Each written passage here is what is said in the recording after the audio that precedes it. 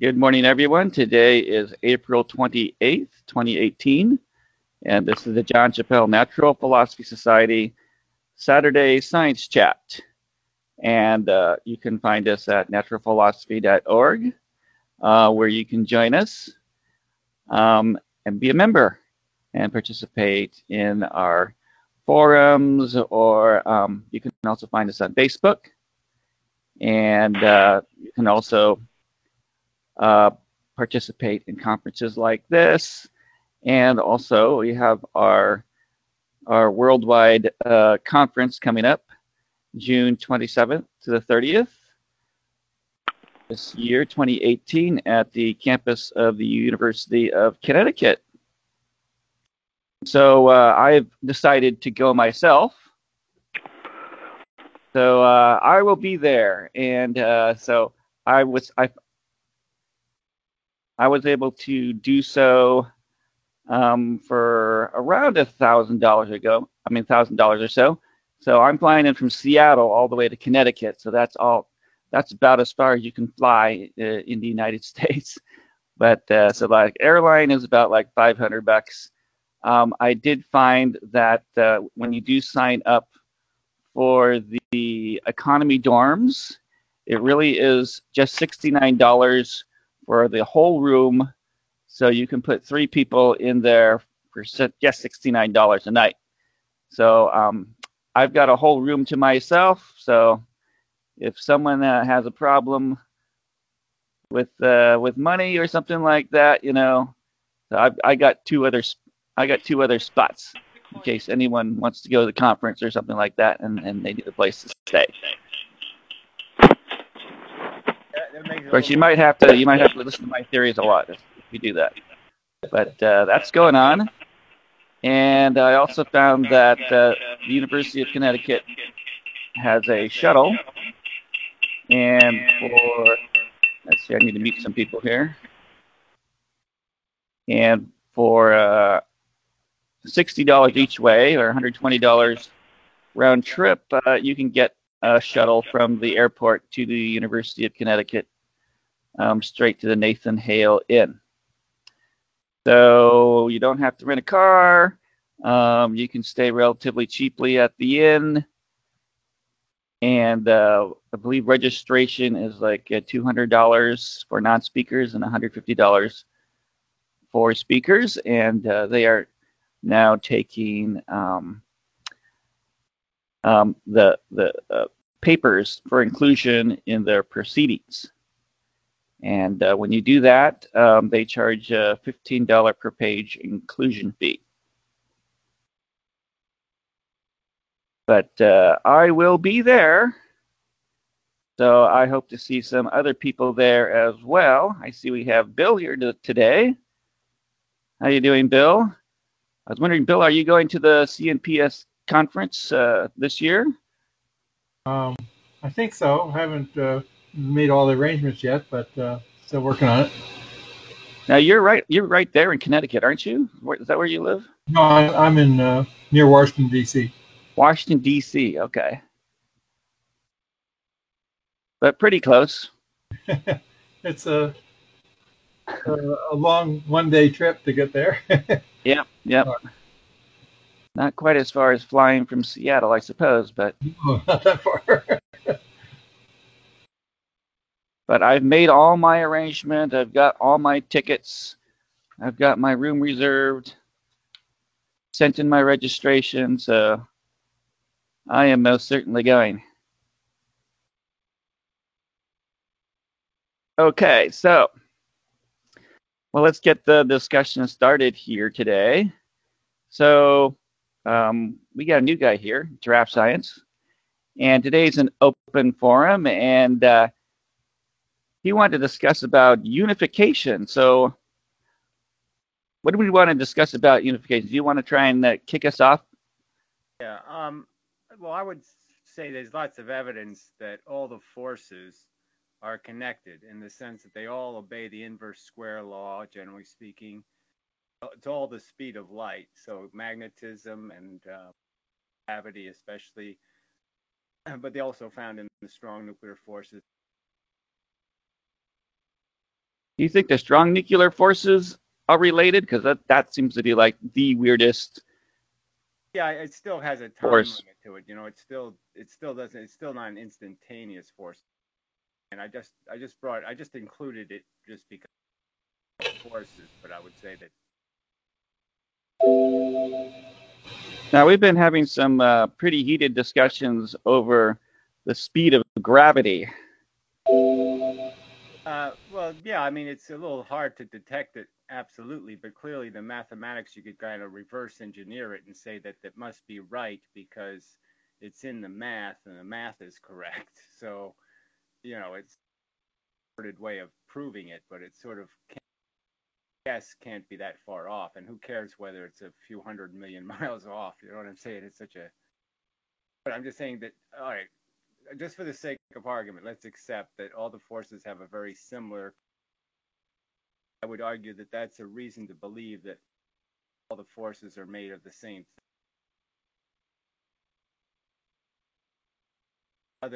The other explanation for magnetism they offer, conventional physics, is I think you're cutting out on us a little bit there. Can you make sure to speak into your microphone clearly? Yeah, I think I am, but okay. Can you hear me now? Yeah, we can hear you now, but you seem to have dropped out. Maybe your internet connection is flaking out on you. Yeah, I don't know whether it could be the mic. I mean, you know, everything could be happy. Something could be wrong. I can't hear any, you know, I don't get anything back from the computers. So, can you hear me now? Okay. Yeah, I can hear you now. Okay, it's just like you were randomly dropping out. Okay. The volume is a little low as well. If you could maybe speak up a little, please. All right. Well, let me just I'll try real quick, just replugging my mic in.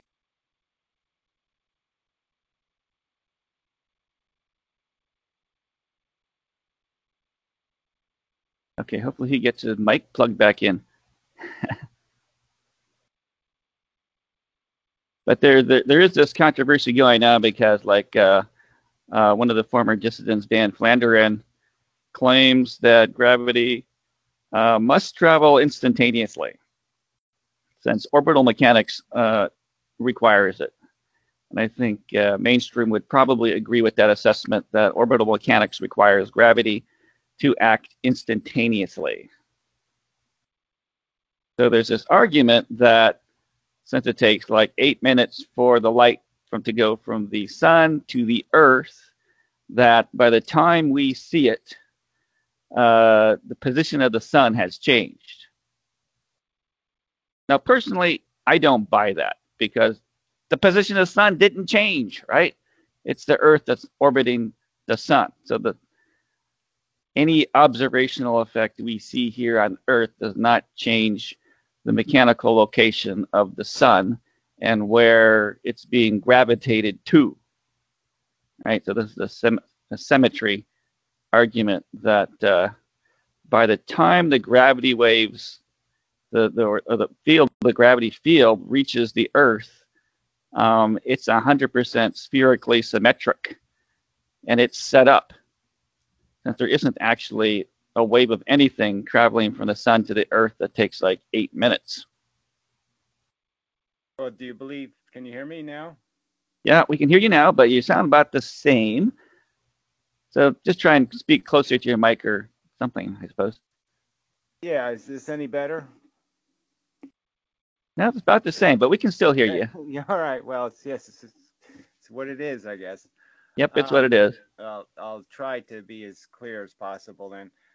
Yeah, I don't think there's any waves, but I guess I'm arguing for a particle theory. I think that all the forces behave in kind of a ray manner. That is, you know, they hit a very small, discrete, straight line force. And like light would be in the same category. So essentially, I would argue that the whole electromagnetic spectrum is a form of gravity in the sense that gravity just doesn't come at a frequency. So if you take the elemental bits out of the idea of a photon would be two discrete little bits at a force would be something that doesn't have a frequency. Magnetism is as these things that not at a frequency, but that they're polarized and that they have two kinds. You know, so you have a plus kind and a minus kind. I call it electron force and proton force. Anyway, I have a whole theory of it on the website, but I just think that you can come up with really mechanical solutions to all of these problems that they suggest you have to have interference. And I guess I'm just saying that I think there is a lot of evidence tying, because of the similar speed of these forces, it makes a lot more sense to try to combine something like gravity and magnetism and recognize that the two theories, quantum mechanics and relativity, are both wrong. The truth is something in between the two, or something, you know. Or either that, we've got it so completely, totally wrong, and that's why dissident scientists exist to one day show, oh, and all that stuff was wrong. Well, I think, you know, that's their obligation, is to fill the void that, you know, of having some sort of factual physics. But my only concern is an awful lot of dissidents are just regurgitating, you know, old, other archaic religion. It's not like I don't think they're answering the questions with modern science. They're old wrong answers and saying Catholic. Now, you were cutting out a little bit out there, but did you say you had a website? Yeah, draftphysics.com. Draftphysics.com. Well, let's see if I can go. And I have a YouTube channel. It's Draft Science. All right. Well, let's see what's going wrong with my system here. May I just say a word while you're looking at that website, Franklin, about the speed of gravity? You said, I think, that the mainstream considers it to be infinite. Now, that certainly was the case with Newton, but I don't think it is the case with modern conventional physics. I think actually they all say it travels the speed of light. Yeah, well, it's in Einstein's equation. So obviously he established that the gravity moves the speed of light. That was his fix to even Mercury's, you know, orbital problems, was recognizing that the force is essentially inductive. Yes. So I think Wikipedia, if you look up Wikipedia, for example, they give some sort of mainstream arguments as to why this aberration effect that you referred to in the case of light is not observed in the case of gravity. So to me, this is a bit of explaining away, because I actually make a distinction between the speed of a gravitational wave, where you could have a gravitational action which could give rise to some compression in the ether, if you like. That would actually travel at the speed of light, because it would be like an electromagnetic wave. That and the speed of gravitational interaction. Now, the latter, I think, I wouldn't say it's infinite, but I think it's sort of like, you know, billions and billions of times the speed of light. That would be my own analysis of it. I make a distinction there. I just don't think you can have anything in the universe move faster than the speed of light. All kinds of paradoxes. Well, that's certainly the conventional view. Yeah, well, I wouldn't accept that myself. I think we can discuss that. So you think there's going to be faster than light communication someday? Yes, well, I'm actually very unorthodox in these matters. One thing which I spoke about, maybe I mentioned it in passing 2 weeks ago in the presentation, was that in my analysis, the speed of interaction of electric current through a hardwired circuit travels at maybe 100 or 200 times the speed of light. Yeah, so there's just one simple example every day. I don't see where you have evidence for that. I mean, I would argue that force travels through the circuit at the speed of light at best, but where do you have evidence that they've ever had a circuit where they've ever had an actual change in a function faster than the speed of light? I just don't think. Well, I gave some references to experiments, both some time ago, and also recently, in the 1980s, say in wireless world, quite a series of experiments done by this gentleman by the name of Milnes, Milnes, where he made up these frames of wire going around, thousands of times going around frames, and he used a tall building, actually like a skyscraper, as a frame, and he wound the wire around it, and he did a lot of experiments, and he found that the signals actually seemed to traverse the long cable at maybe hundreds of times the speed of light. Yeah, well, see, the problem with those, I'm surmising what the experiment is. I mean, obviously, that creates induction with magnetic. You know what I'm saying? If you have the coils anywhere near each other, they end up inducing current in each other at the speed of light. So obviously, they are jumping ahead because they're inducing magnetic, Yeah, see, this demonstrates a principle which I think we were quite aware of, that with all of us, myself included, it really depends where you're starting from. And I mean, if you start from the premise, as you do, that nothing can travel faster than the speed of light, well, then you try to explain these experiments in terms of your own theory, if you like. Now, you could say the same about me. I'm not going to deny that. But this is the problem. Now, philosophically, I don't see any reason why the speed of an electromagnetic wave in the ether should be a speed limit, any more than I consider the speed of sound in air, Mach 1, to be a speed limit. I think it's just related to the local properties of. Well, I'm not a medium believer in, so I don't think there's any space. Yeah, so we're back to the fundamental problem. You're starting from a different base from the one I'm starting from, Right, and perhaps we're both trying to explain experimental results in terms of our own theories, whereas we ought to be doing the other way around. We ought to be dismissing everything from our minds. You, as to whether you think the speed of light is a speed limit, and I should be dismissing from my mind whether I think superluminal speeds are feasible, and then we should just look at experiments totally objectively. It's very, very hard to do that because we both have preconceived ideas. Well, I think every experiment, as I found out, is fundamentally flawed in that it's always been pre-interpreted. So you can go all the way back to the Young experiment and saying that, oh, they discovered interference then. But as is clearly the evidence, Newton discovered it in this small aperture experiments. He already discovered interference patterns. He just didn't call them that. And, in Newton's rings.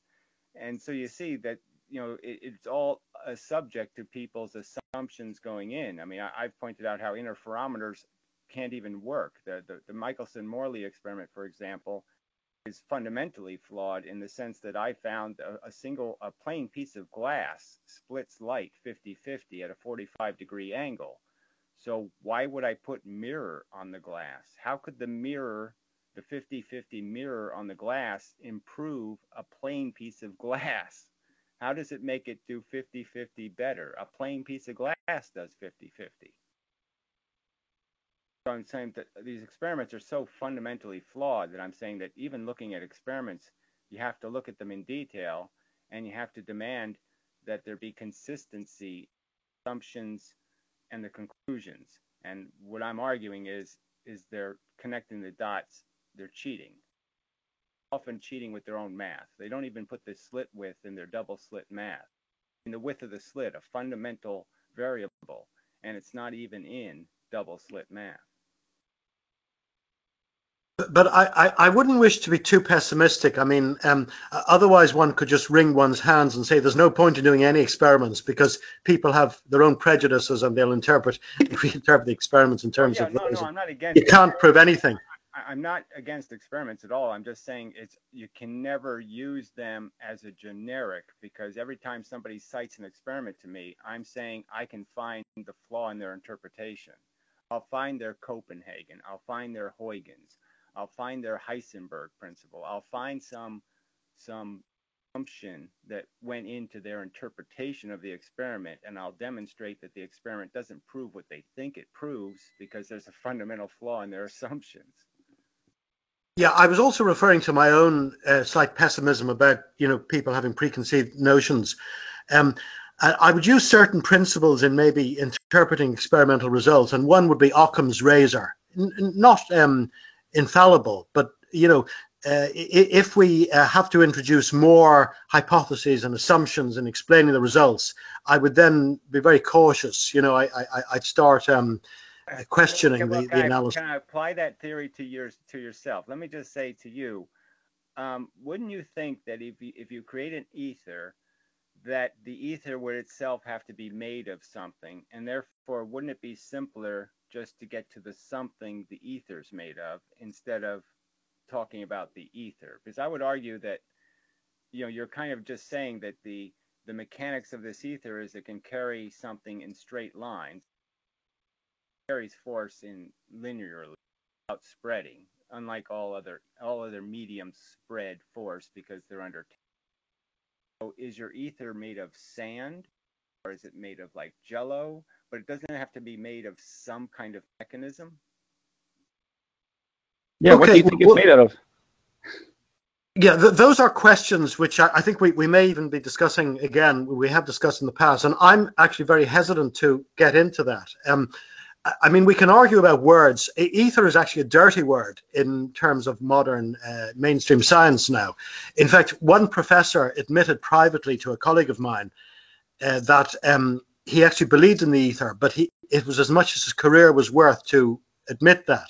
So he was keeping it secret. But I mean, it's almost like God or the universe or pantheism. You could say God is everything, or is God an unnecessary word? Just call it the universe. Is ether a necessary word?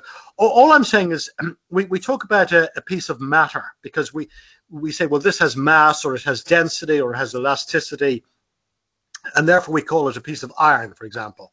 Well, I find that what we conventionally talk about as free space has properties. It has a characteristic impedance. It has a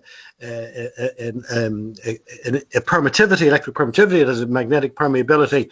So it's a substance, if you like. It's not nothing. Call it ether. Call it X, if you like. Call it, if you want to call it free space, you can. But I think that's a bit misleading. Yeah, I'm more of a something and nothing person. So I'm saying there's a ton of something. Say there's nothing in the universe. There's places where there's nothing, pure empty space, and then there's places where there's force, which would be these little bits of stuff moving the speed of light. And that's essentially like if to turn it into an ether, it'd be like an ether that is granular, little grains of sand and light. And so everything is in this field of high pressurized sand that way, and that scenario creates essentially mock gravity, which is a particle gravity theory that works quite well, and it also works if you just polarize that sand, if you just turn it into two bits, and just like electron proton, and you have electron force, and also very well explain magnetism. So it's like an ether in the sense that I'm saying there's a something that's very dense that is all force is a manifest light. Whereas my view would probably tend to be nearer the 19th century view that ether is an all-pervasive substance. It's not maybe located in only certain places, Yeah. certain All parts of space. I'm just making it granular. So instead of making it a solid thing that transmits stuff, I'm making it a field of energy, and that the can transmit energy through that energy field. But you think that it doesn't exist everywhere, that it's only in certain areas. I Am I think getting it there's right just there? two things. I think there's force bits. I call them force bits. So let's say there's the smallest thing in the universe, photon, or the virtual magnetism, or a graviton. And then there's matter bits, electrons and protons. Force bits get trapped between, proportionally between the electrons and the all of the electron force always bounces back and forth between electrons, and that means force because they bounce at a faster rate. So they're like little ping pong balls bouncing between tennis balls. Likewise, the proton has its own force that bounces between. Electron force hits a proton, it leaves So just having those simple rules where the opposite force, the electron force is perpendicularly excreted by the proton force is perpendicularly excreted by the electron, so therefore all the pressure can be pressure, there's no pressure between electrons and protons, and then I'm just saying I can make a force dynamic that creates all kinds of pressure mediation. Now, can you guys see what I'm sharing? I think I'm sharing your website here. Yeah, it looks like it. Thanks. And I think I've found like the picture of what you were just describing here Exactly. between. It's perfect timing, really, just excellent. So I can explain why you can create high energy photons in the sense. Look at that example. The big things are the electron things, and the little force. So at a certain distance, you would have a low frequency light, like red light, when they're far apart. When you bring them close together, you could end up with something like bouncing rate is increased. Always be at a harmonic in resonance, so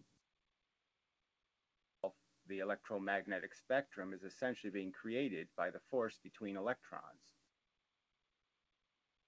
Well, I'm not sure I understand where you get the, I mean, the tricky thing about charges is that similar charges repel, but opposite charges So if you go down attract. a little further on the page, and you'll see where the opposite charges are demonstrated.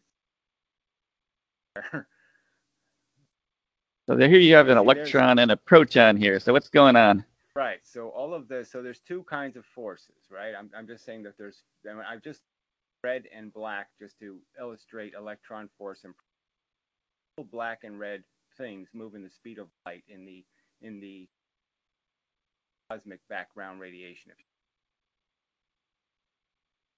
It's opposing force on everything. So in the circumstance of electron and a proton, the red force is going to bounce off of the proton, and the black force is going to leave perpendicular. Any force that's trapped between an electron and a proton, you'll see that the red force will leave through the electron, and the black force will leave through the proton, creating a very low pressure between the two, and that's why they're very attracted to each other, because there's no force bouncing between them. Those were a proton and a proton in that example, force between them that would be trapped, and as you move them closer together, that force would have more and more impact on protons, creating a higher pressure. So it's a perfect way of duplicating the circumstance charge. It's an excellent charge. Now let's see. So what exactly are these arrows? So are these the particles of your ether coming in? They're not ether, like I said. I don't call them that, but obviously they're little bits moving the speed of light. Gravitons, magnetons, or you can think of them as photons. And so you've got two different kinds. So are the red arrows coming out of the protons and they're not, as I stated, it's the field energy. So they're already in space, like cosmic background radiation. So there's a ton of this red and black stuff moving the speed of light that always exists in space. So fundamentally, you have two kinds of things. Right. Electrons and protons are the two matter bits, and electron force and proton force would be the two force bits, and that's the four elements that make up the. And you're showing here that like the proton forces are being reflected by the electron. Is that what you're doing? Well, what I'm saying, yeah, well, the illustration sort of just, if you think of the black stuff as electron sensitive and the red stuff as proton sensitive, the black stuff reflects off of an electron, red stuff reflects off of a proton, okay? And then the opposite happens when go down further to the magnet example, you can.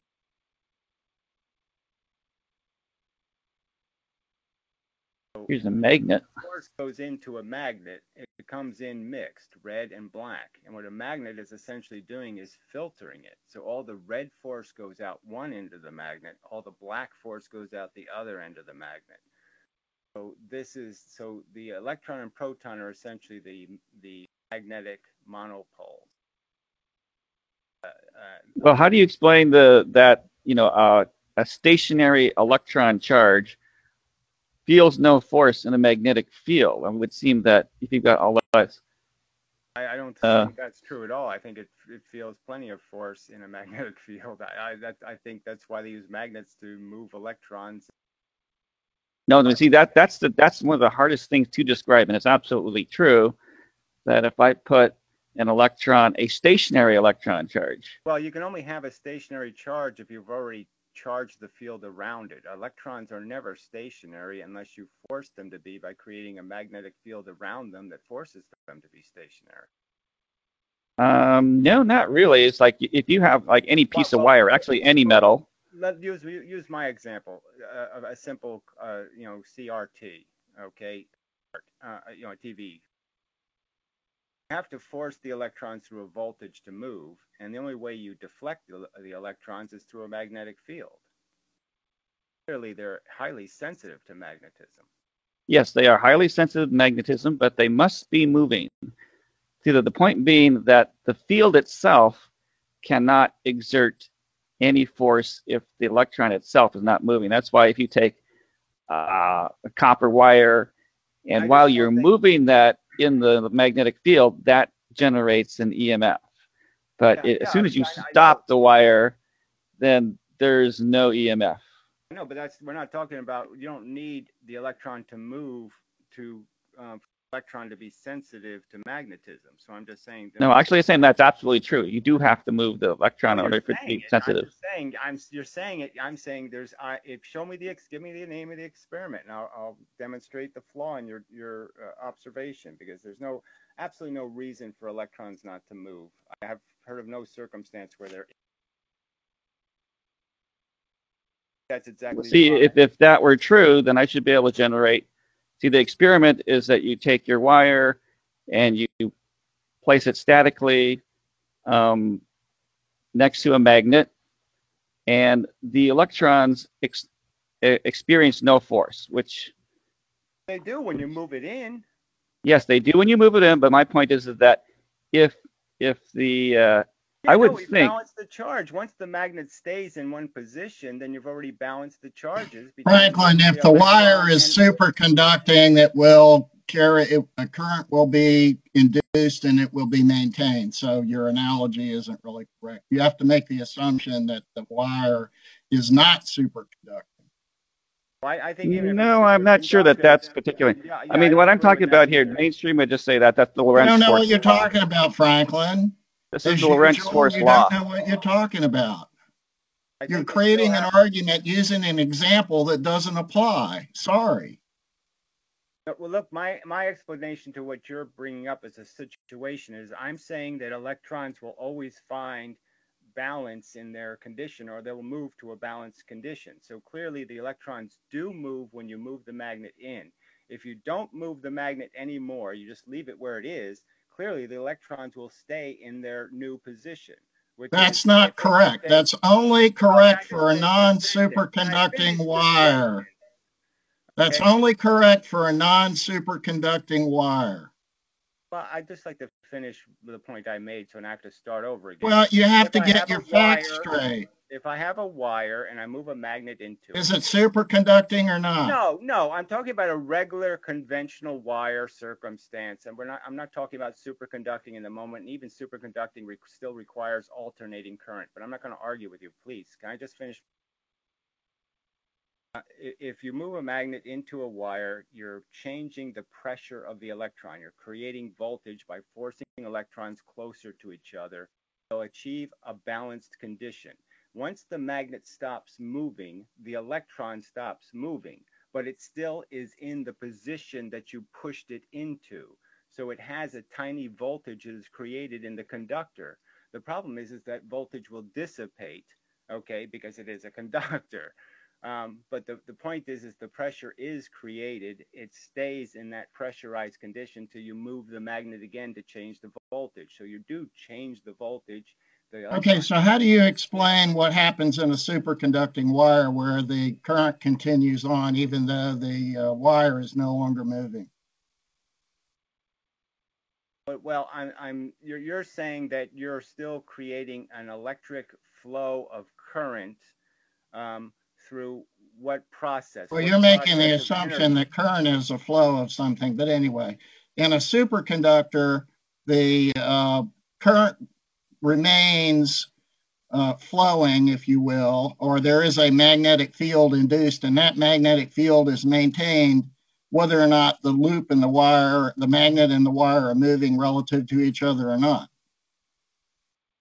I thought the only thing superconductors allowed you to do was to maximize the amount of current. Therefore, you could put a lot of current through a wire and create a great deal of magnetism. Well, I think this whole discussion is really sort of off in the wrong direction, because Franklin introduced this hypothesis about electrons and wires, and he shouldn't have done that. He should have talked about free electrons.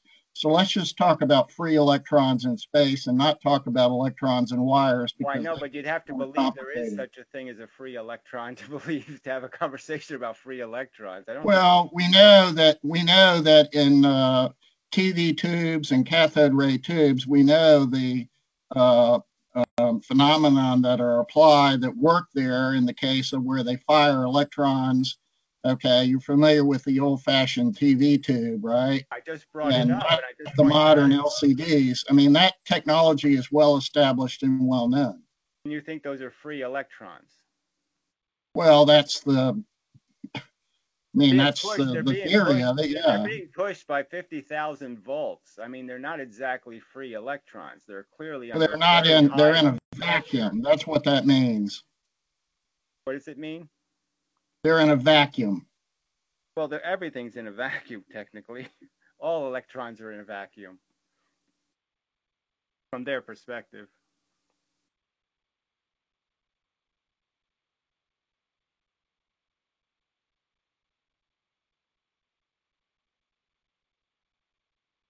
So anyway, my point wasn't that magnets strip electrons off of conductors, that they can actually pull the electrons off, because the electrons are obviously already attached to the conductor. They're not free. They're already semi-attached to the protons in the conductor. That's why the electrons are there in the first place, is because they like it where they are. So magnets don't have the power to pull electrons off of conductors. They can't tear a piece of metal to pieces. Really pressurize or depressurize.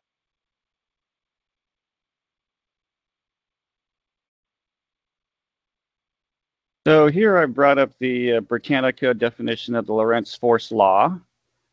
So anybody who's attempting to explain anything about magnetism would have to explain how this is derived. Or you'd have to show how this is actually experimentally wrong. But this is just an empirical result, really, which is that the force experienced by the charge depends on the magnitude of the charge plus the times the velocity times cross the magnitude of the magnetic force. Again, but I'm saying that velocity component is totally irrelevant to the function of electrons in the real world. They don't have to have a velocity to have a charge. There's plenty of charges that are static. I mean, I can put a charge on a comb, for example. So you're saying if I put a charge on the comb, it's a moving conductor or something? There's a bunch of stuff moving inside the comb? I would argue that no, there's just a lot of electrons under pressure on the surface, negatively or positively charged based on the fact of whether the electrons are on the surface. Well, the equation indicates that the velocity is important, that it's a critical part. Transferring, and the velocity is only important when you're transferring magnetism into electricity or converting electricity into magnetism. That's where this is applicable, but it's not applicable in circumstances of, like I said, I mean, essentially I believe that the electron and the proton are magnetic monopoles, that electricity is a byproduct phenomenon. It's not a fundamental force. Magnetism is the fundamental force. So magnetism would be, because we're always trying to figure out what, of all these different forces we have, which one is the fundamental one. So you would claim that everything can be built out of magnetism? would I'm be saying your. that everything could be built out of the little black and red bits. So everything could be built out of gravity, essentially. Gravity's the mixture of the force. Magnetism is the segregation of the force. So obviously when you segregate anything, you purify it, and the purified form is magnetism. So that is, like I said, I don't want to just do my theory here on your show, but I have explained how this all works in many videos, and it modeled very well. It describes what you see in experiments very well. But you would still have to explain what exactly are your positive bits and what are your negative bits. Protons and electrons, they are what they are, okay? They're polarized. That is, they're either or they're oriented in three-dimensional space at a different geometric.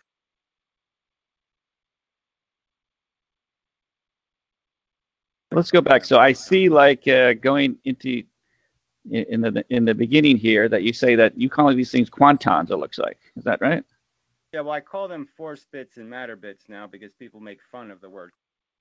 Yes, I would argue that their fundamental element is a little bit moving the speed of light, and that there's two polarizations of it.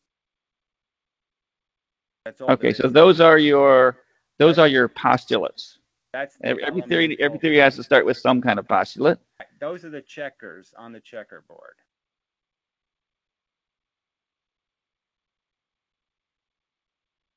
Start with black and red checkers. Mm-hmm.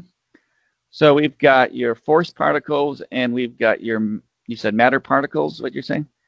Yeah, I call them matter bits, but same thing, right? The two fundamental ones would be electron and proton, and I would argue that the neutron is just an electron and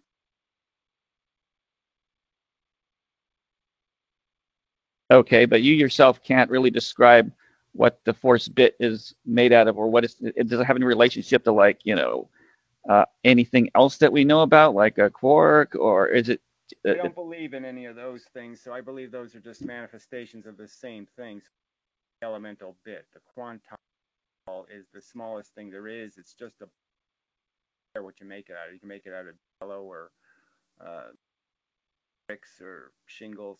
It's a sparkly unicorn fur. It doesn't matter. It moves the speed of light in a straight line. It does what the elements of a moves the speed of light in a direction until it hits an electron. But is there any experiment that we could possibly do to show the existence of these things? Well, unless you have an experiment that can show the existence of gravity or show the existence.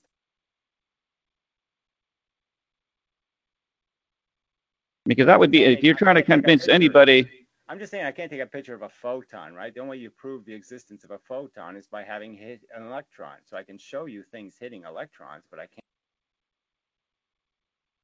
I think that's a key thing to science, in that usually we determine these things experimentally. And if you could propose an experiment that shows, like, if you had a machine that specifically, I don't know, like filtered out one versus the other or something, and made some prediction. Do you have an experiment that proves that photons are a wave in two fields, the magnetic field and the electric field, when a photon can't be moved by either one of those forces?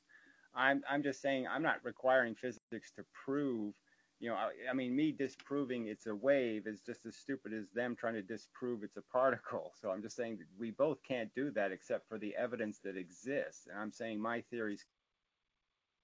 Well, you need to make new evidence, actually. I mean, because I don't think that's necessary at all. I think we have plenty of evidence of phenomenon. Well, it either needs to explain. If you want to make glasses that can see photons as they travel through space, I'm saying I could probably spend a zillion years in this universe and I'll never be able to make such glasses. You're never going to see a photon moving from one place to another. You're never going to do it, because there's nothing you can bounce off of it. There's no way you can ever see it. All you can do is interfere with it. You can't possibly benignly observe a photon. It's impossible. Well, I don't know. Some people with gamma ray experiments would say that, yeah, we can most certainly observe a photon because it causes a blip in our in our detector. You mean in you a can very see one moving? You can see one going from point A to point B. I don't think there's yeah, any we can such see that. experiment. No, there's no such. You cannot rub up against any electromagnetic spectrum. So I would give me the experiment and I'll prove it's a piece of crap because that can't happen. Well, I mean, that is, we have a guy, Roger Wright. He always brings us up that when you annihilate a positron electron, you get out two gamma rays, and they can precisely track where those two came from because they hit the walls of the detector. Well, where something came from isn't what we're arguing. We're arguing about seeing it as it actually travels through space. I can see a laser beam by seeing photons that bounce off of the dust and hit my eye. I'm not seeing the photons that are traveling. I'm seeing a photon that just left the field. I'm seeing one that's got deflected.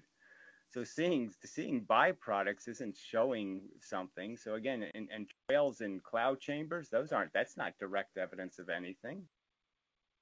Again, you're seeing the stuff that doesn't keep going straight. You're seeing the stuff that's being deflected. You're not seeing the stuff that's going. Can we talk about something else? I have a question for Ian. Well, go ahead, ask Ian a question. For me. Yeah, okay. About your talk that you gave, you were talking about the aberration effect, as I recall. We were talking about the Airy experiment. You mentioned the Airy experiment. We've had a discussion about that. You recall? I think I glanced through that. Yes. Glanced through your discussion. And I think you said something about you accepted the notion that there was some kind of a refraction effect. And I didn't really quite understand what you were talking about. Yes. Because I saw afterwards reference to a paper, forgotten now, I think you disagreed with it maybe, Harry. And as I say, I've only been glancing through it. And maybe one of the guys, Monday or somebody, I don't know who it was, referred to it, which seemed to be not a million miles away from my own ideas. But let me see, without having the documentation in front of me. Well, the claim was this guy, I think his name was Maxos or something. Yes. Maxim, something like that. And some paper from the GSJ. And he claimed that the glass reversed the direction and canceled out the aberration effect in the Airy experiment. And my question is that what you think, or do you think something different? I know. I think that is essentially the same as the point I was making. I think he was making it in a different way, but I think it's related to my point. I mean, the way I look at it is that if you take the conventional explanation of the Airy experiment and you take the Eddington idea of the rain falling down, and you have to tilt the umbrella in the direction in order to ensure that it still hits the central cross wires of the telescope. Now, so you're doing that in air or whatever. That's assuming, of course, that that your instruments or whatever is moving through space in a direction perpendicular to it is actually, but in fact, just in passing, I say that this in itself proves that is the case, because if the star were moving and the Earth were stationary, there'd be no aberration. It's not simply reciprocal. But anyway, that was another point I was making. So if you say, well, look, fill the telescope with water.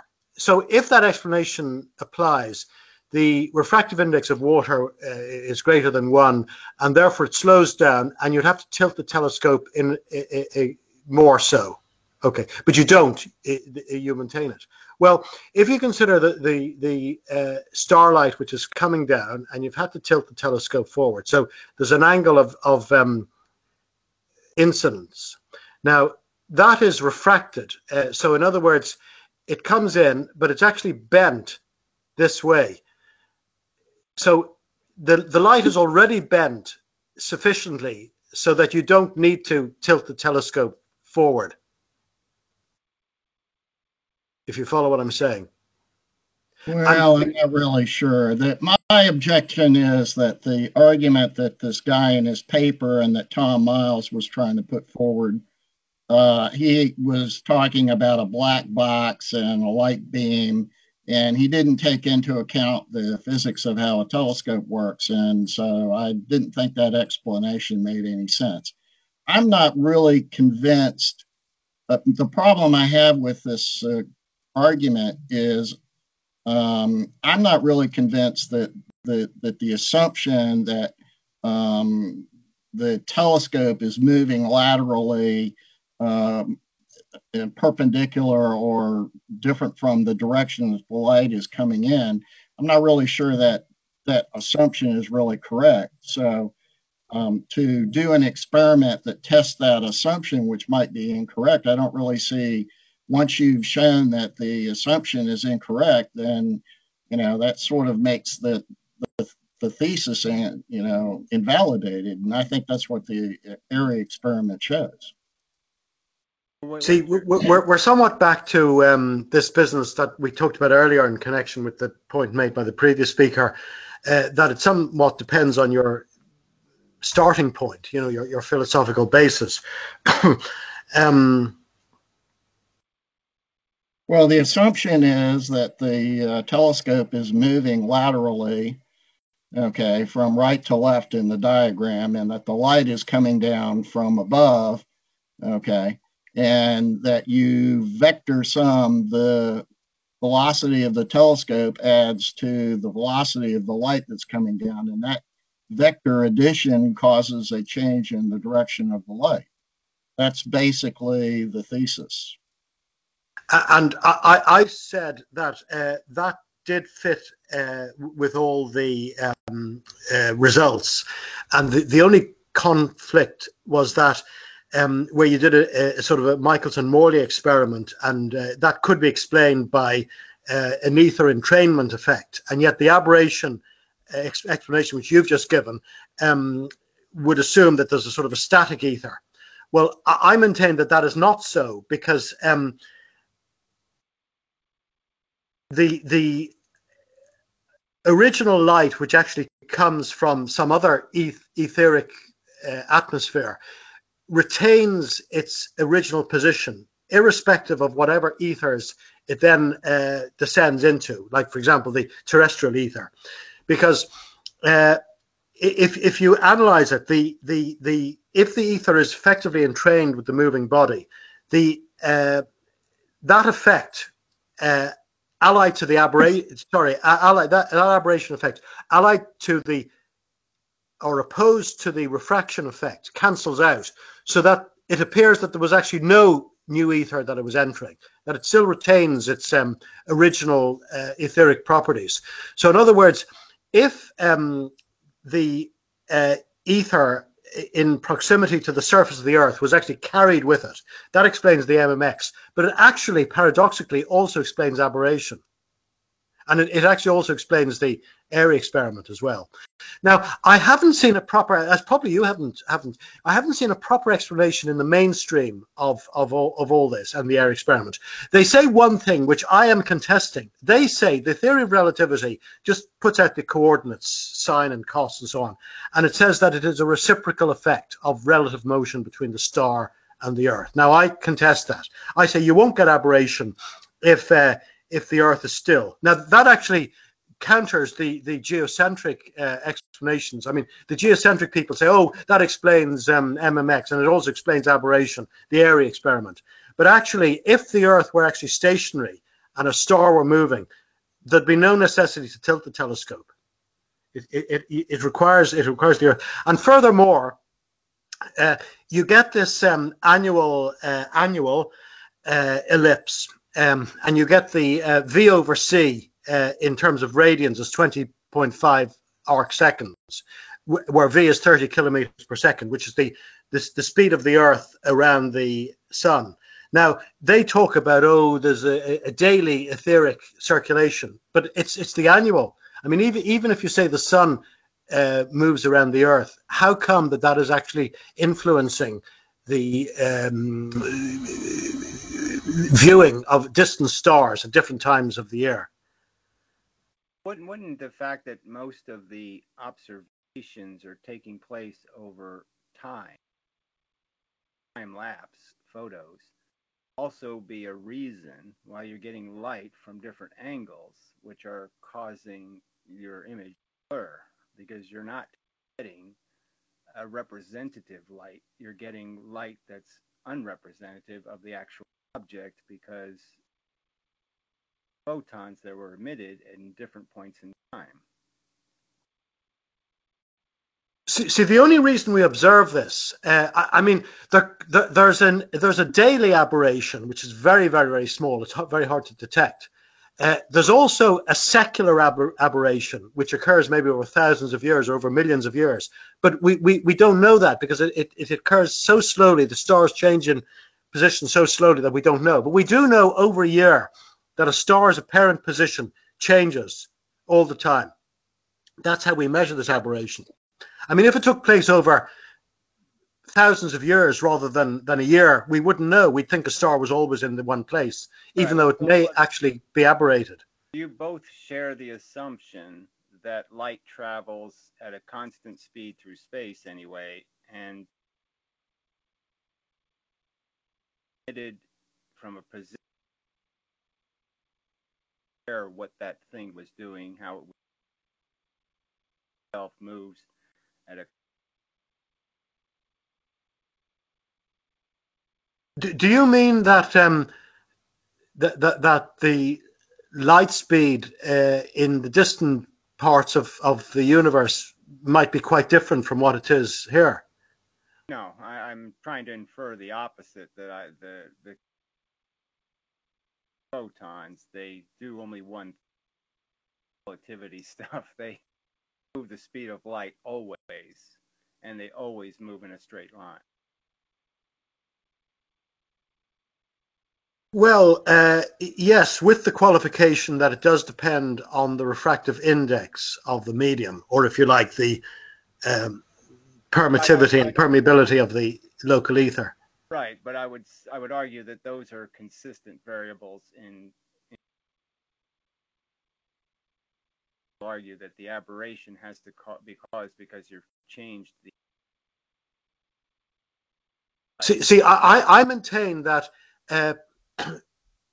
when the light, which is coming from a distant part of the universe, enters the etheric atmosphere of the Earth, which is actually being carried by its Earth, by the Earth in its solar orbit around the Sun. The reason there is an aberration rather than that there is no aberration is because the ether around the Earth, which is being carried by the Earth, doesn't actually make any difference. There's still a sort of a remembrance, a memory by the original light ray from its emitting ether because of these cancellation effects of aberration and refraction. It's exactly the same as the area experiment. If you put water in a telescope, the Hubble telescope is in the Earth's ether.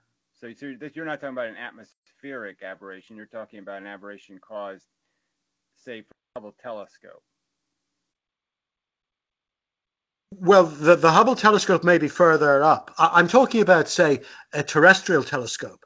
Well, yeah, I would argue that aberration is just caused because the light has to go through the structure of the atmosphere, and the atmosphere is obviously light. So, yes, obviously I mean, what I'm saying a bit graphically is if you constructed a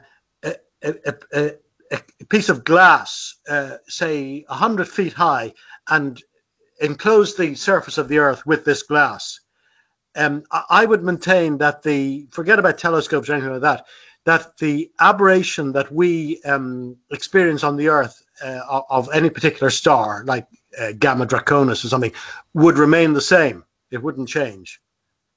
Well, yeah, I guess I would agree with you just because glass diffracts light very consistently, but an atmosphere doesn't, and so that's why it creates radiation, is because it randomly shoots photons left or right, where glass will always shoot them perpendicular, out kind of thing. So the angles in glass refraction are very pure, where the angles in atmospheric refraction are random.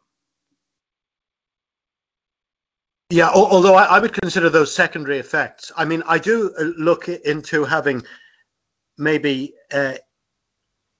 N or I ethers, 1, 2, 3, 4, 5, 6, 7, 8, up to I, and I sort of summed all those and looked at the ultimate refraction and aberration effects, and I found that they all cancelled throughout the way in a sort of continuous way. And if you had dispersion, well, that was a secondary effect. Well, since we're on the subject of refraction and diffraction, you often have mentioned Michelson-Morley and such. Subject. I've done experiments and I noticed that a plain piece of glass will light 50-50. So let's say you did put a half mirrored surface.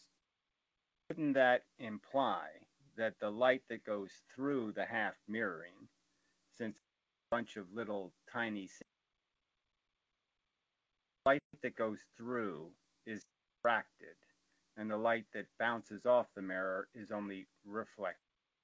Therefore, its angles are pure, where the light that goes through will be diffracted at the probabilistic angle. Clearly, the light that goes through the half silvering would be spreading over distance, diverging substantially. Beams wouldn't, in that sense, be all equal, in that one beam is diverging substantially and the other beam is not, until it gets to the final stage where it goes through half silvering and it starts to diffract. So one beam ends up diffracting through the whole experiment, diverging, and the other beam is only diverged at the very end, and that's not identical. Well, I think this was something you were touching upon at the beginning there, and I wasn't quite clear what it was, and you've explained it in more detail now. But I mean, again, these are sort of effects that the system doesn't remain collimated, if you like, and you get dispersion, all that sort of thing. And I think in the original experiment, what they actually did is they put an extra plate of glass in for the beam, which hadn't. That was only to compensate for the fact that the extra one beam went through an extra layer of glass. Yes, quite so. So they were only compensating for the glass effect. This diverging effect they can't compensate for.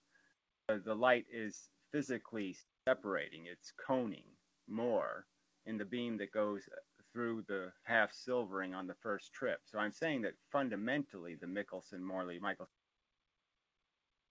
flawed in theory, because they could have just used a plain piece of glass. I mean, this is a simple, I mean, I know it almost sounds like I'm just doing a gotcha thing here, but a plain piece of glass is a perfect beam splitter, and it seems very ironic that it isn't included in the description of a beam splitter. If you go online, you will not find a plain piece of glass ever described as a beam splitter, yet it is. I mean, why would you put half silvering on the glass if the plain piece of glass already splits the beam 50-50? Almost, I know it's almost, you're saying, how could they overlook something so obvious? But it really overlooks something quite obvious. Well, that might be the case, but here again, the MMX isn't the only experiment that shows that the Earth isn't moving through space.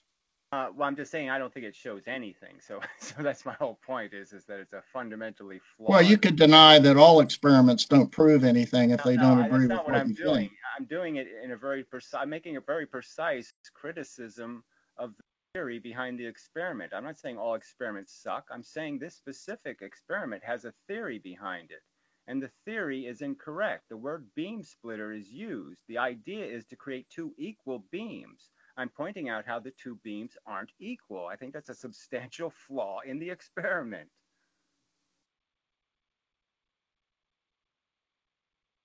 Well, I think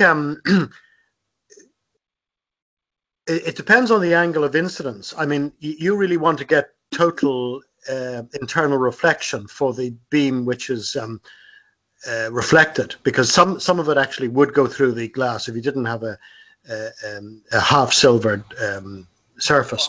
But I mean, the way I look at it is you're looking at picking holes at the original theory, which is fine. It's field day. In terms of sort of an ether wind, and anyway, the experiment didn't show up the ether wind that they expected.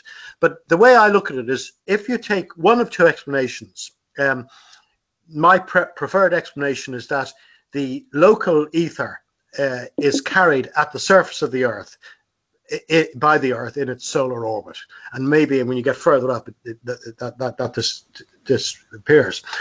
That will totally explain the Michelson-Morley experiment as it exists. And if the Earth is totally stationary in the universe, well, that will explain it as well.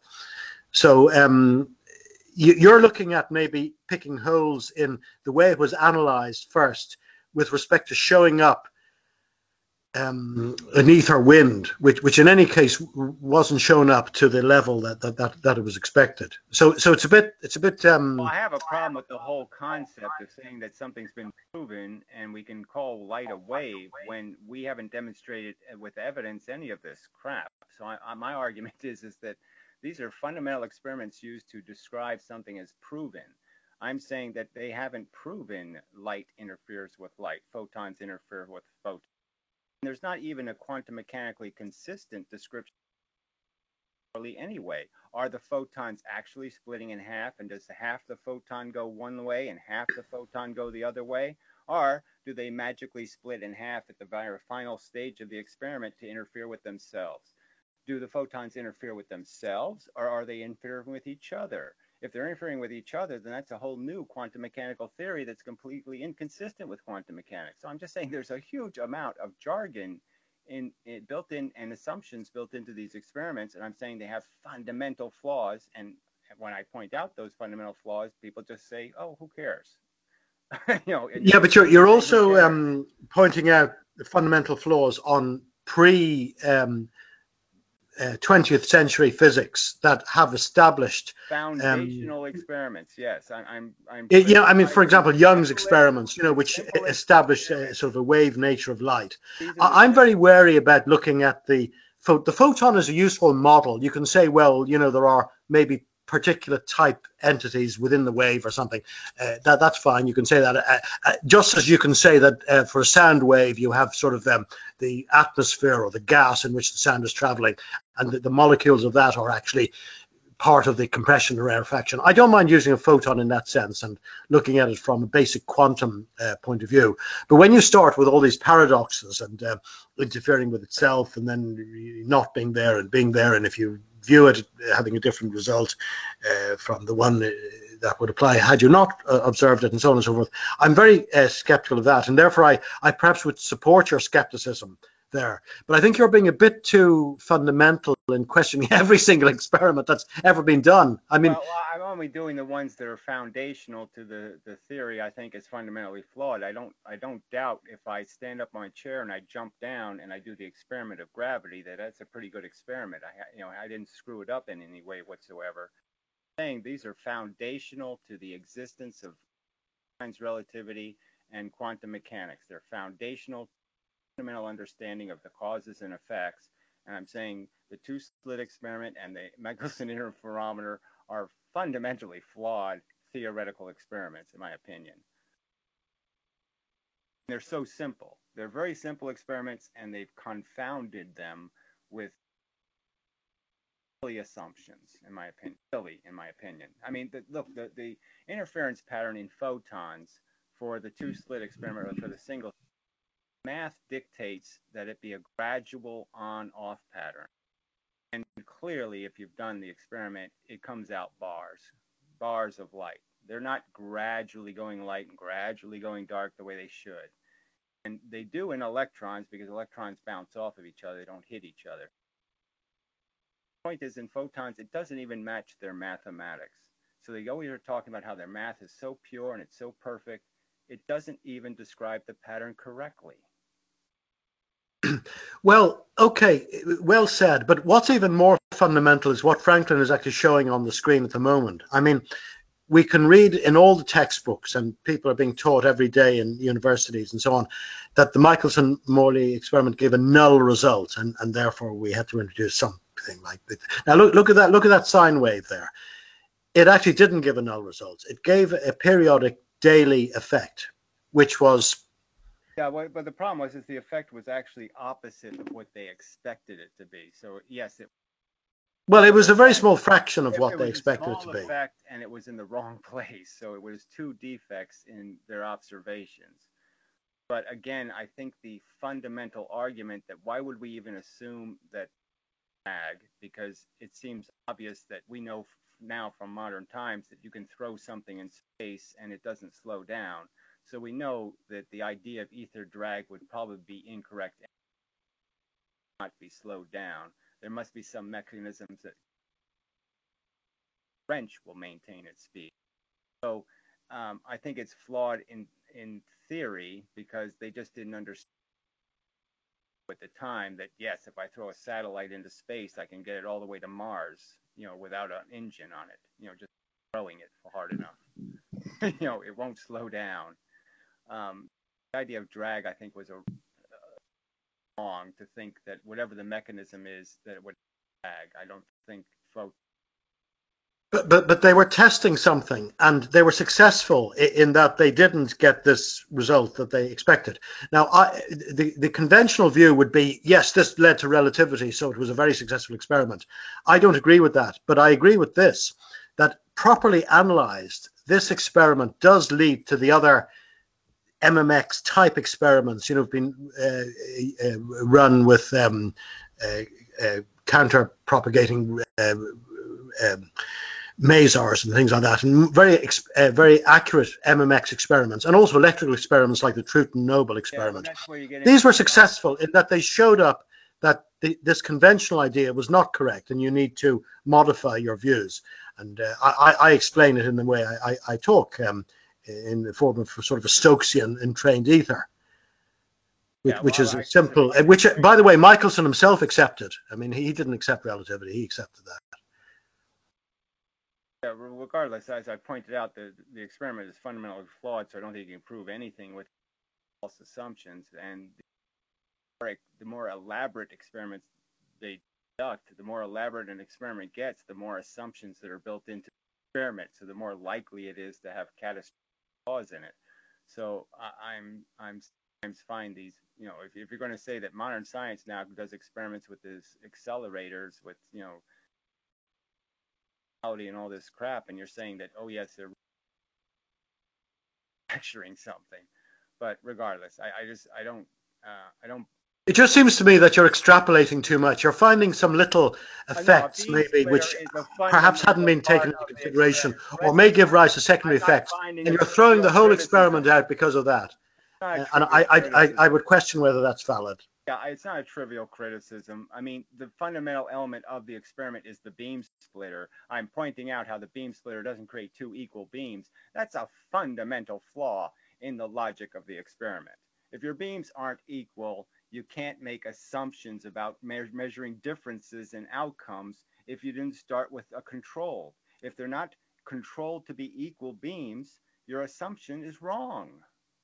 I don't quite understand what you mean that they aren't equal, because, I talked about the additional plate, and you said, oh, that was just giving the half. And then you said if you put in a non-half silver system, you'd get the same result.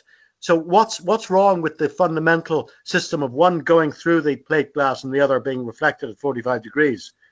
No, they're both being reflected at 45 degrees. Obviously, I gave the whole explanation that the silvering is creating diffraction gradient, essentially. It's a diffraction grade, right? You're basically sending light through little tiny holes between the mirror. Now, those are going to diffract the light just like a single slit experiment. You're going to create Newton's rings.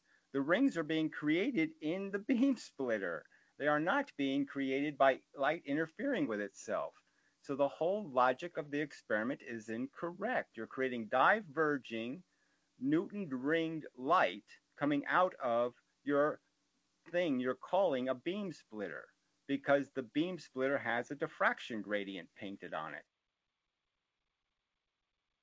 Well, I mean, I would have to disagree, because, the principle of the MMX was not that it produces interference rings. That was not because if you put that experiment in a stationary place, it produces interference bands. But what they claimed was that when you rotate the device, that if there was a flow of ether, which would cause light to have to travel further in one direction versus the other, then you would see those fringes shift. So it was the fringe shift and not the fringes itself.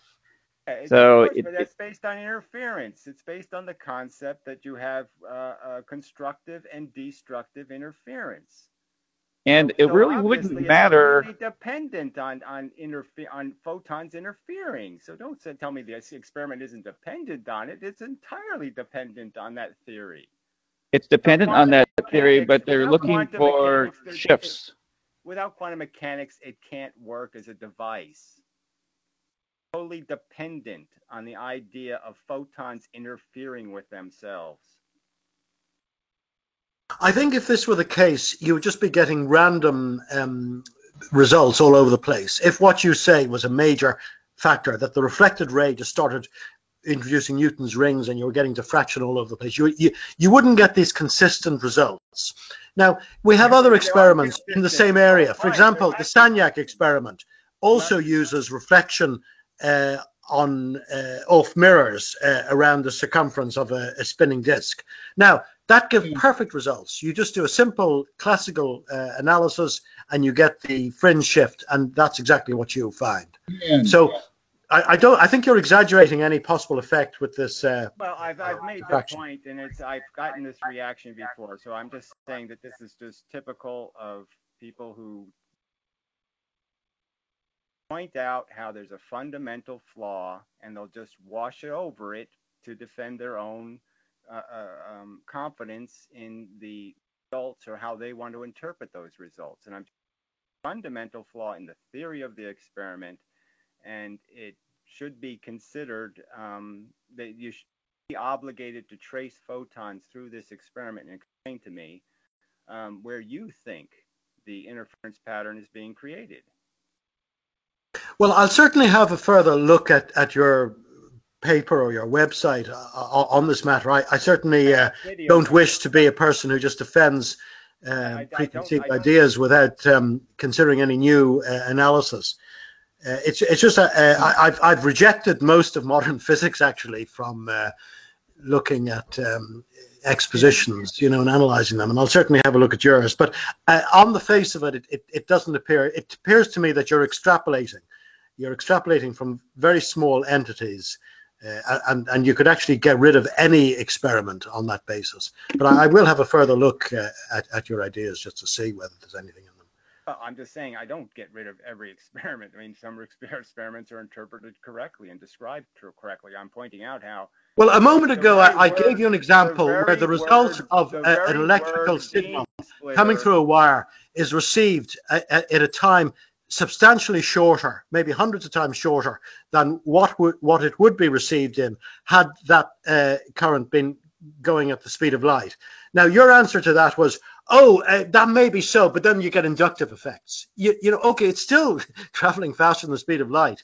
It appears to me that you, sir, might be trying to explain things because you've got your own ideas. Example of a laser beam moved across the surface of the moon. I move a laser beam across the surface of the moon, and I can move it faster than the speed of light. Does that mean the beam of light went faster than the speed of light? No, it doesn't. It's clearly... Well, it meant that the incidence of that did actually go faster than the speed of light. Nothing traveled faster than the speed of light. Well, there you see, you were accusing us maybe of having a fixed mind and not being open to new ideas. You have got that as a dogma. You're defending it and you're explaining away experiments. Now, I can give you many other experiments. I can give you the example of the at the time of total solar eclipse, where you notice the aberration in light time, but you don't with regard to the time of maximum gravitational pull as measured in an accelerometer when the moon and the sun and the earth are exactly in a line. You can, I think it's 30 seconds difference, so you can measure that. I also mentioned another thing where a sky wave, which is being bounced off the ionosphere, Now, this is classical. Anybody would accept this. Even the modern mainstream physics accept it. That they explain it away. That travels faster than the speed of light because the effective refractive index of the ionosphere is less than unity. Yeah, well, I mean, everybody can bring up lots of experiments. I mean, there's classic experiments for entanglement. There's all kinds of experiments, and they all say they prove something. And I'm saying that, if you dissect these experiments, you can find where there's lots of assumptions. Now, I've pointed out assumptions about what the word beam splitter means. Now, you're saying that you're okay with this idea that a beam splitter can be two prisms glued together, or a beam splitter can be a half silvered piece of glass, or a beam splitter. Well, I am at present because I feel that they're going through exactly the same paths. But the fundamental question I think we're getting to, and it's quite fundamental, and I mean I'm not innocent of it. I'm sure I'm guilty of it. I'm possibly evidencing that now, but I would say you're guilty of it as well, sir, and we're probably all guilty of it. We're maybe as bad as the mainstream that we attack frequently, in that we have formed ideas of based on maybe some experiments, and we've come to some conclusions, and now anything that comes subsequent to that is defined or is interpreted in terms of our original ideas. And I think we're all doing that, and we're getting at loggerheads. I mean, one of the reasons I don't participate in these emails, I'm sorry to say this, but is that they seem to be like this, going on and on and on, different dissidents just arguing about trivial points, and you'll never convince one of the other, or you'll never convince the other man of the first one. We all have different levels of experience. See, I could say that I've spent 7 years essentially analyzing the double slit experiment, and out now in the last couple of years the interferometer. So I have a familiarity that's based on somebody who has done exactly what I'm sort of describing, which is find out how the thing really works. What do they think really happens? And so when you go look for those explanations, you get all kinds of different descriptions. And what I found is that it's fundamentally an optical, as you were talking before about internal reflections. Internal reflections have a huge amount to do with this. But anyway, but we're all talking from different expertise. So I have I have some confidence in some things because I have really picked at it really hard. And so I'm going to be a little belligerent about certain things because I know it from one angle. You've seen it from another angle, and you have a different. Yeah, we're stuck with this elephant problem, blind men and elephants, and that we have our own specialities and on different conclusions. And it's trying to find a way where we can start at the very base, at the very foundations, find what we do agree on, and try to build up from that. That's why I'm trying to embrace ether theory by saying, look, what if I gave you an ether that was made out of granular sand? Could you accept that could be your ether? Way to blend so at least we have a common starting point, because that's the real problem here. We don't even have common starting points. We don't believe in the constancy of the speed of light. So things that are just fundamental to my understanding of how it has to are not fundamental. Well, I would certainly agree that that ether is a particulate medium. So I mean, I'm looking at your website. I mean, there's a lot I can agree with. That there's something there that fills all of space and that it's granular. I totally agree with that.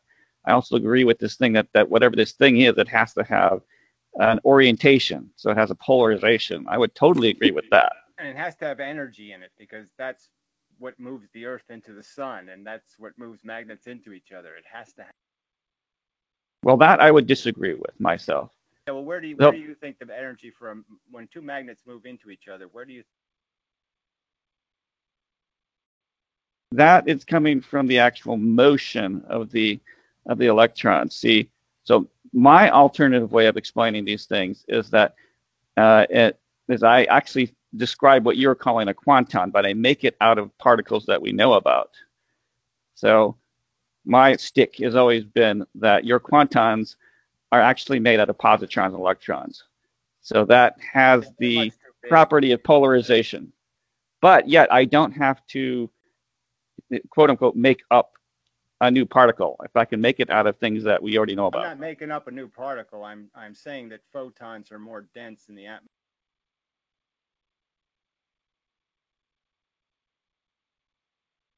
There's a bunch of light you're not seeing, not at a frequency.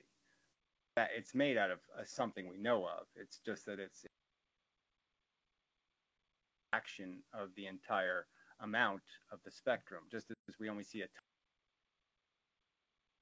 Well, let's just like, I'm just showing you alternative ways of explaining your basic right. principles. It's good that we can agree on something. It's just that we can totally agree that that there is an ether. One, because a lot of people disagree with that. Well, Two, that ether is particulate. A lot of people would disagree with that.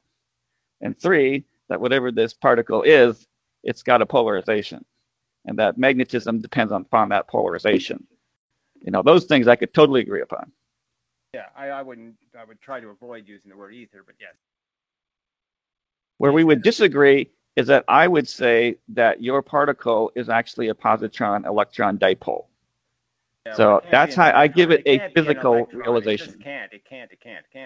It moves electrons. It can't be an electron.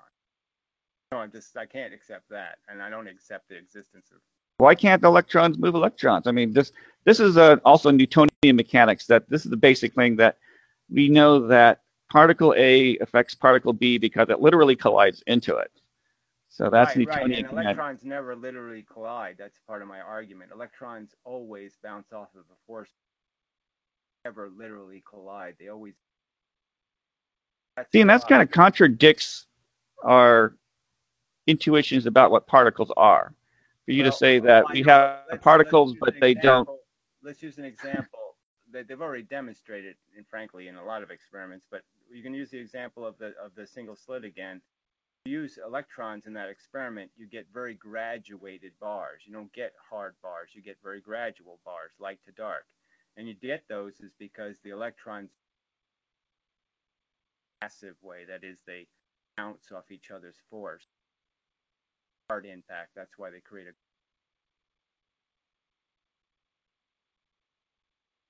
I think there are lots of experiments that demonstrate that electrons mathematically create. You're kind of cutting out on me. Is it just me who can't hear you, or other people? I mean, you had the problem before, so it's probably some issue. I'm using Linux, you know, and it's microphone sometimes. Yeah, it's the man trying to silence you. Yeah. Somebody's trying to, yeah, well, whatever. But I'll try to get a new mic next time. Yeah, I don't think it's a microphone. It's something like your connection is cutting out. I have a pretty good internet connection, so. Because when you cut out, it's a very clean cutout. You just drop out completely, and then you come right back in.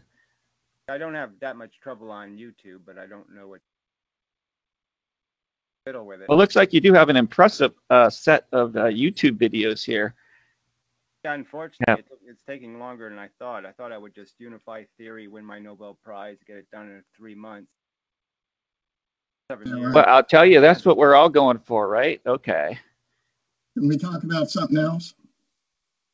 Well, if you have something else to talk about, that's what we're here for. If you want to bring up a new topic, yeah, then do it more politely in the future. I mean, you could just say that, okay, I'd like to change the subject if you don't mind. Or I just did that.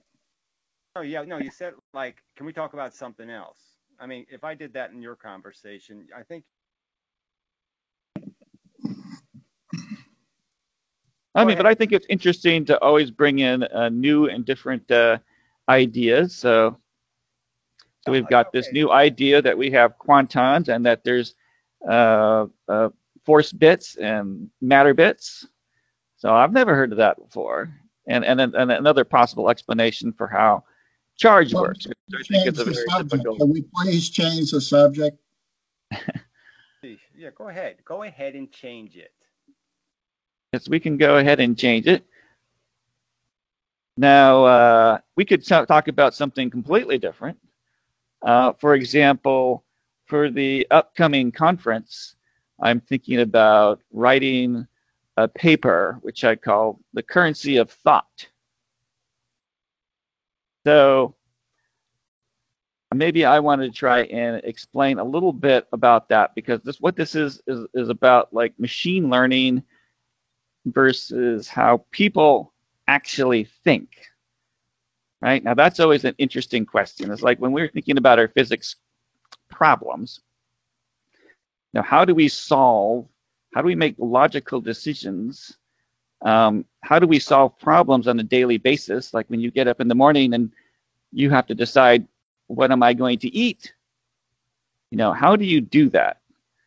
And how does that compare with, say, the machine learning algorithms that we have in place that do things like automatically drive our cars and stuff like that?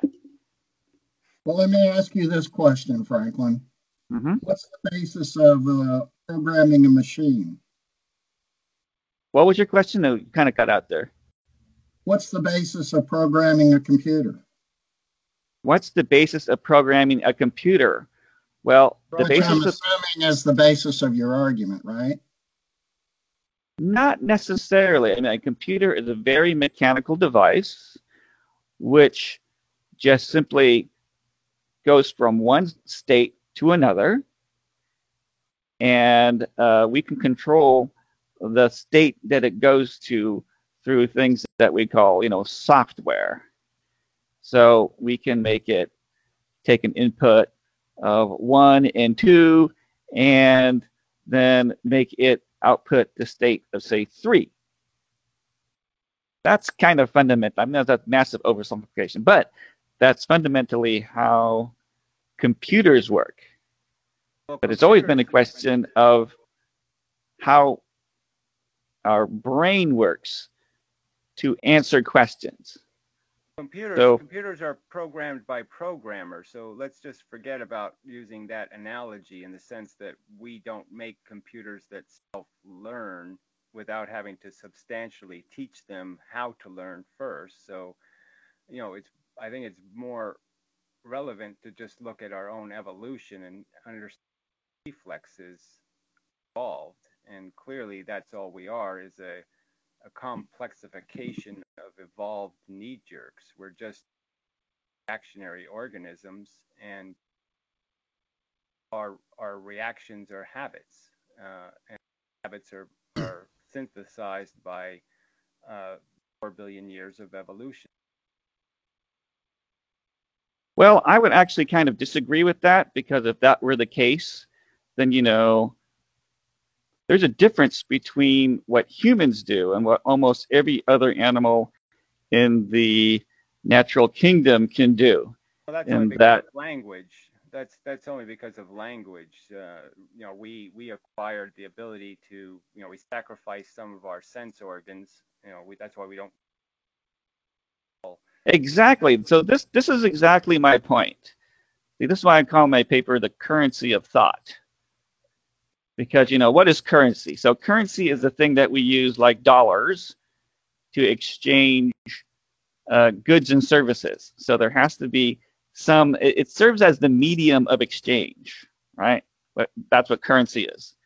So what I'm saying is that the currency of thought is the language. And like you said, my main point would be that the reason why people can think the way that we do intelligently and we can solve very complicated problems is actually because our language. I mean, to the point that if I did not possess a language, if I was like raised by wolves and didn't possess any kind of human language, that I actually wouldn't be able to, quote unquote, think about, say, abstract concepts. We would not be able to think about, what the heck relativity is, or what waves are, or what interference is, or any of these. You wouldn't be able to play the piano either, or the violin. Yes, you wouldn't be able to do any of those things. Well, maybe you could play the violin, because you got to kind of think about the things that we can turn animals to do. No, but you couldn't play the violin. It's much too complicated. Well, it appears that we're getting very close, if we haven't arrived already, at the Turing test positivity, where we could construct a computer which, to all intents and purposes, would be identical to a human being. In other words, we could lock it into a dark room and we could give it certain tests. We could ask it to play the violin, or we could ask it to write, or we could ask it to solve mathematical problems, and we wouldn't be able to distinguish between it and a human being. Right, but that's just mimicking. That's just mimicking. That doesn't mean anything. Well, I mean, you bring up the point that the Turing test was supposed to be like, I don't know, like a typewriter test where you could ask it questions, and fundamentally the thing that writing back to you can respond just like a person would, which is fundamentally in language. I mean, the question you got to wonder about is that what is consciousness and what is its purpose in solving problems? So specific. I have another YouTube channel called In Mendham, where it's actually my more popular channel. And brain function the last 2 weeks. But so this is just kind of ironic that this subject came up. I would argue that it's the reason why we're conscious is because feelings are creating value, and value is what we're using to navigate through the world. And the value in our primitive state was just consumption and reproduction, and the value for more complex humans is welfare and lots of other things. But we're essentially reward and punishment is the advantage of being able to synthesize. Now we're able to be rewarded or manipulated. I still think that's probably still a little bit too generic because, like I said, a lot of other lower animals are able to do those kind of things. But let me try and give a specific. Look, intelligence and consciousness are not fundamentally related in some way. I mean, intelligence is the storage of information that allows you to manipulate the world, but it's not. It's not essential to consciousness. Obviously, we were conscious human beings 2 million years ago when we were dumb animals. We had the same brain we have now. We just weren't able to use it because we didn't have language. Okay, so you guys can see my screen here. So I'm going to do a demonstration. So my claim is that we actually use language in basically its raw state in order to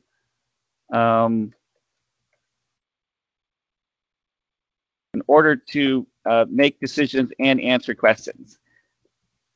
So I have two statements here. So one is the car is in the garage, and the second statement is the car is blue. And we can have another statement saying blue is a color. We can ask the question, what color is the car in the garage?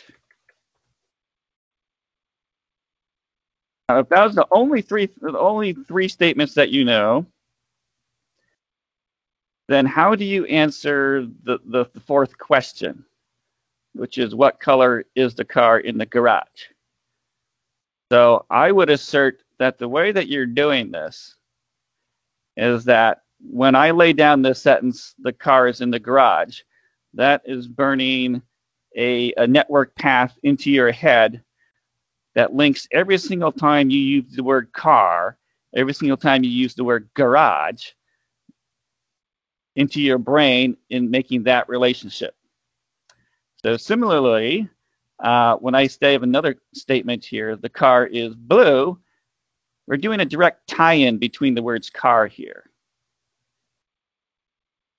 And finally, when we say blue is a color, we're doing another tie-in here so that there is actually a connection between all three sentences now in your head. So when you're asking this question, what color is in the car in the garage, it's like you can imagine that there's just like a network of lines between all these sentences. So all the cars are connected, the blues are connected, the colors are connected. And you can imagine that it's like a network filled with troughs of water. And that when you get this question coming in here, it's like pouring water into each of these slots. Now, the thing is that when all of these meet up, you're going to, the answer is going to be the missing part in the network here, which is going to be blue.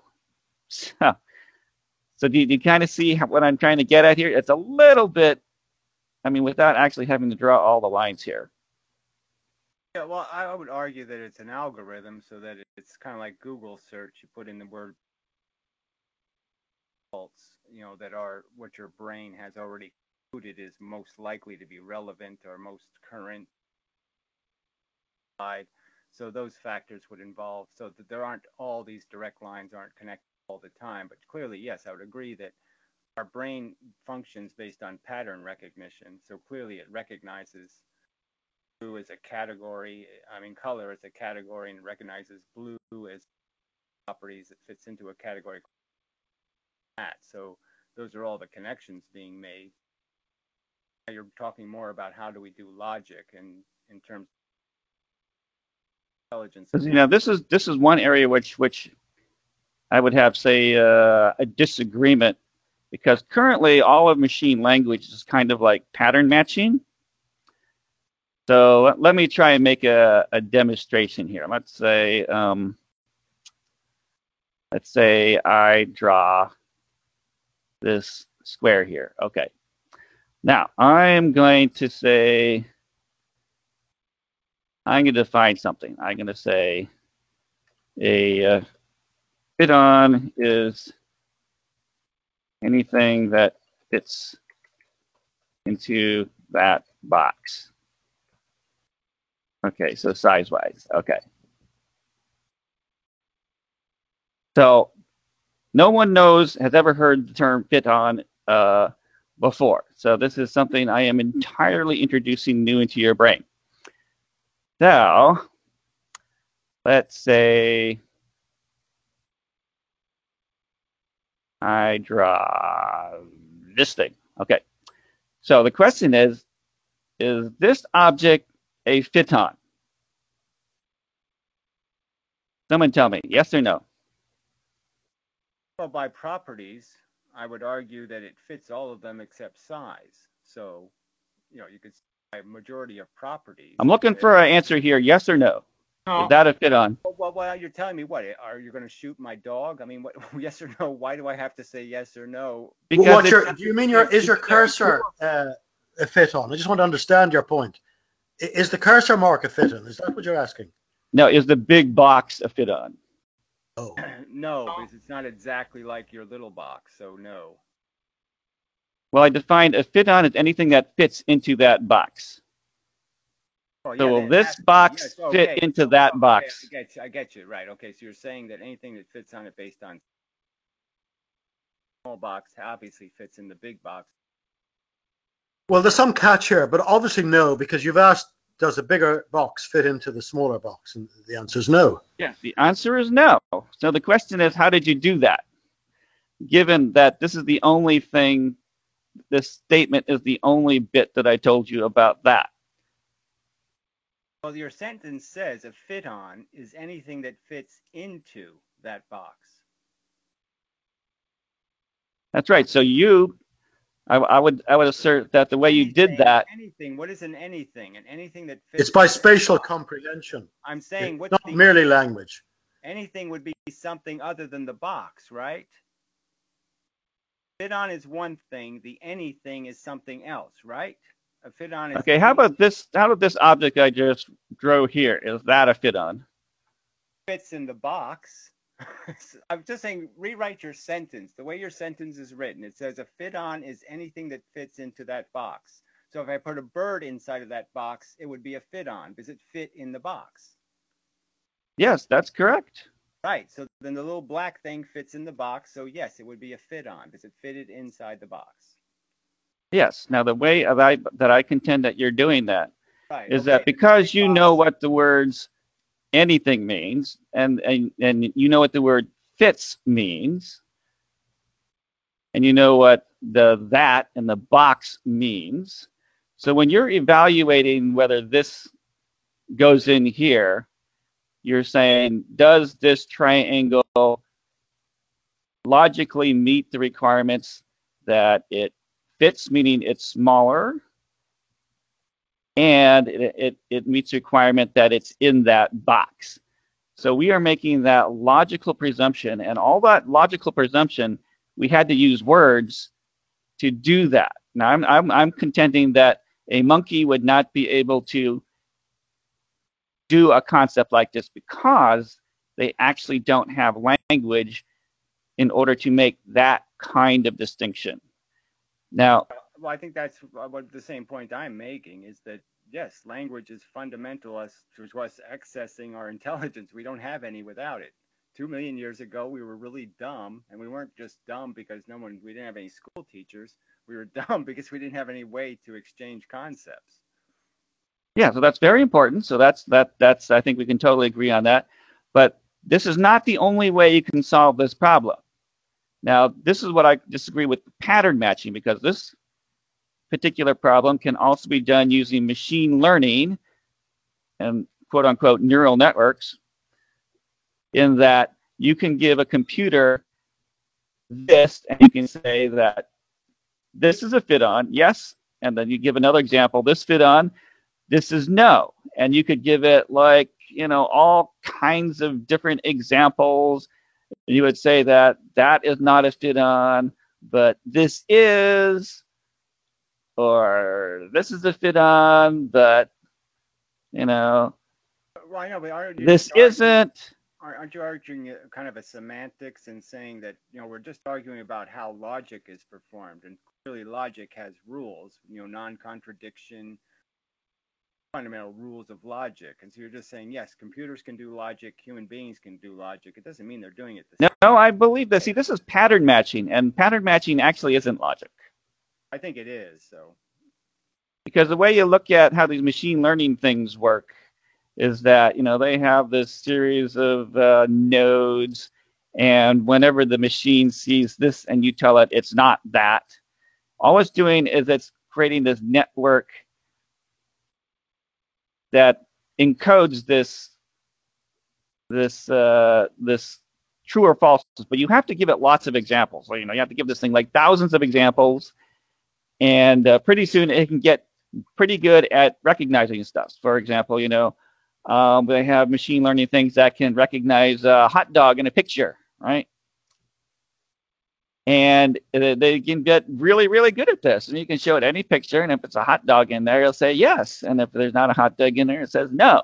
But right? Isn't that just a definition of properties, right? You're just saying that you've identified 50,000 properties that a hot dog has become educated. Yeah, see, this is what is known as machine learning. But I would say that, while people are good at that same kind of pattern matching, that's not fundamentally what we use to do, say, even identification tasks like the fit on. I'm saying that the computer can do that entirely through a process of examples. But you notice that when I gave you the definition of a fit on, you could tell whether it was or not without me even giving you, even one example, right? I didn't have to give you any examples. The examples. I already have 50,000 in my head of objects and size proportions. So I already have a ton of education about that. Yeah, but you knew nothing about what a fit on was. That's an entirely new term to you. Category. It's a box. I already put it. As soon as you drew it, I made it I put it in a category. It's a box, an empty space with an outside space. I already defined what it was by its properties. I already pattern recognized it immediately. But you didn't recognize that, because what we're recognizing here are other objects beside that initial box. The initial box is just part of my definition for what a fit on is. But my point here is that you can do this task one of two ways. Now, machine learning would do it by the example counter example thing. You just feed it all bunch of examples, but you have to know beforehand whether it is or isn't. So you give it examples. So this is learning by example. But versus what we did here as humans, because right now, computer cannot do this equivalent task where you can give a computer like this definition of an identification task as a sentence, and then without having given it any examples, have it determine with precision whether it is or not part of that identification category. So that's my point being that that's a very different way of doing things. Well, And because that they teach computers differently than they teach humans, and one's programmed and one's taught. So obviously, I think a computer could acquire knowledge the same way we do, but it has to go to grammar school and high school, and it has to have experiences, and it has to do it the same way we do it. We take an awful long time to be able to do this pattern recognition. We're very old, and they still don't understand simple patterns. So, well, I think the emphasis on pattern recognition, this is one of my points, that is just simply wrong. That pattern matching can get you a fair amount of ways, but is fundamentally not the way that we operate. It's all we do. So that's, I would argue, we're mimicking machines, and that's all our brain does is look for patterns. It always just looks for.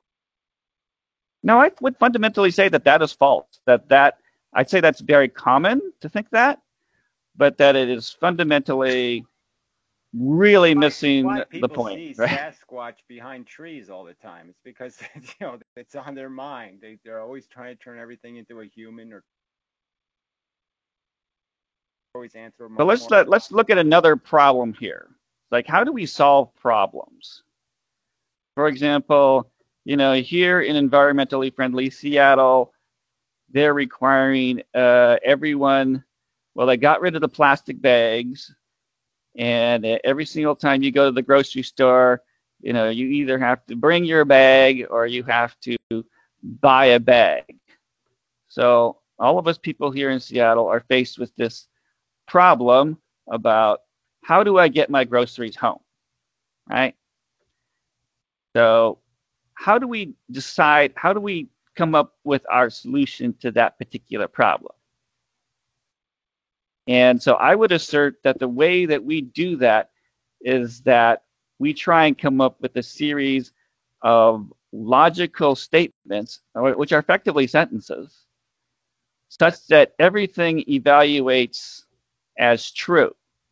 So for example, given this problem, one of the possible solutions is that I can just carry everything in my hands, okay?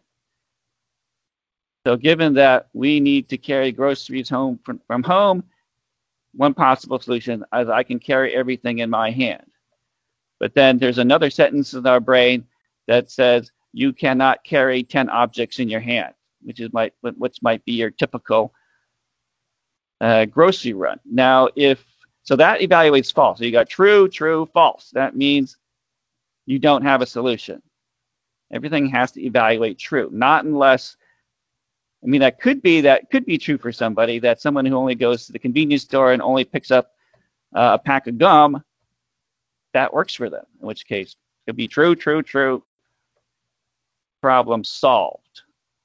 It's only when we get true, true, false. You think your brain goes through each scenario in this step-by-step way to analyze it. I would argue that it just creates imaginations of scenarios. It actually duplicates a scenario, and it watches it fail. Watches somebody holding too many items. You see the picture of somebody stopping them. Oh, that fails. You don't really think about it. You see it fail in your brain. Your brain runs it as an experiment, and it watches the experiment fail. Well, that's where I would fundamentally disagree, because I'm thinking this is actually the purpose of your consciousness. That it's not that you're making that picture, but it's literally, can I bring everything that I need to bring from the grocery store home in my hands? If I'm thinking that's the solution. Literally, I'm saying, so this is two possible viewpoints. One is like you said, it's like we come up with this picture and we see ourselves trying to pick up all 10 items, and we can obviously see that fails. Or it's literally we're thinking, well, how am I going to bring home my eggs and my milk and my Fruit Loops and try to carry those to my car? I can't do that. And I would say that you would actually, in your conscious mind, hear that going through your head. If we could record everything that happens in your head while you're deciding this problem, you would actually see that sentence go by. I would totally disagree. I would see the images. I would even bother with any kind of.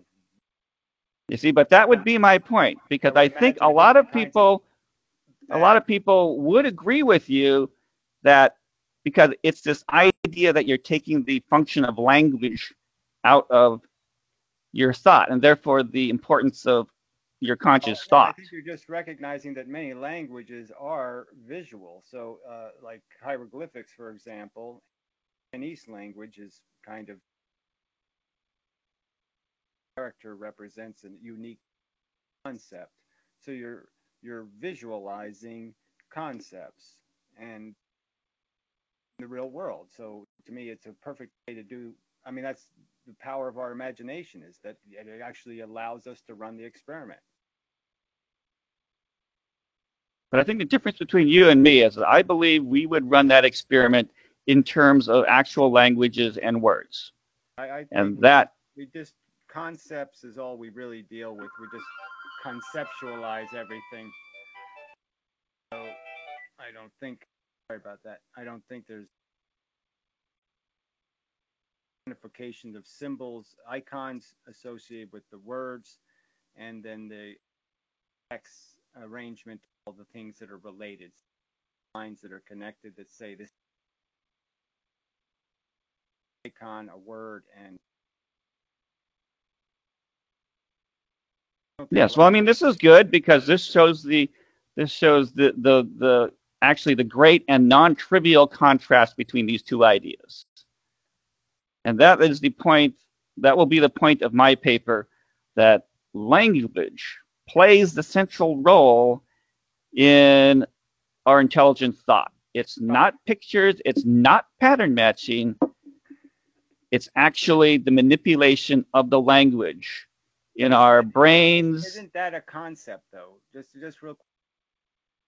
Aren't words always just a replacement for a concept? Well, that's true, but I'm saying that when we think in words. Well, we don't think so if I say in wet, pictures. Do you really think that? Do you think you see the word wet in your head when I say wet, or do you see wet things in your head? You see water, you see mist, you see fog, you see wet.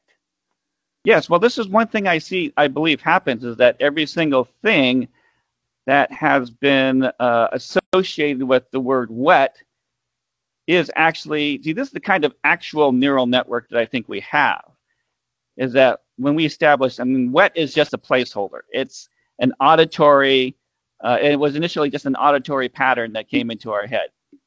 So we understand the W-E-T, wet. When we hear that, anytime we hear that, that triggers some node in our brain.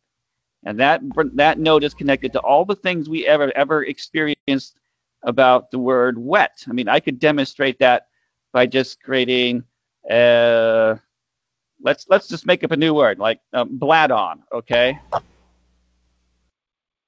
Okay, and I'm going to say,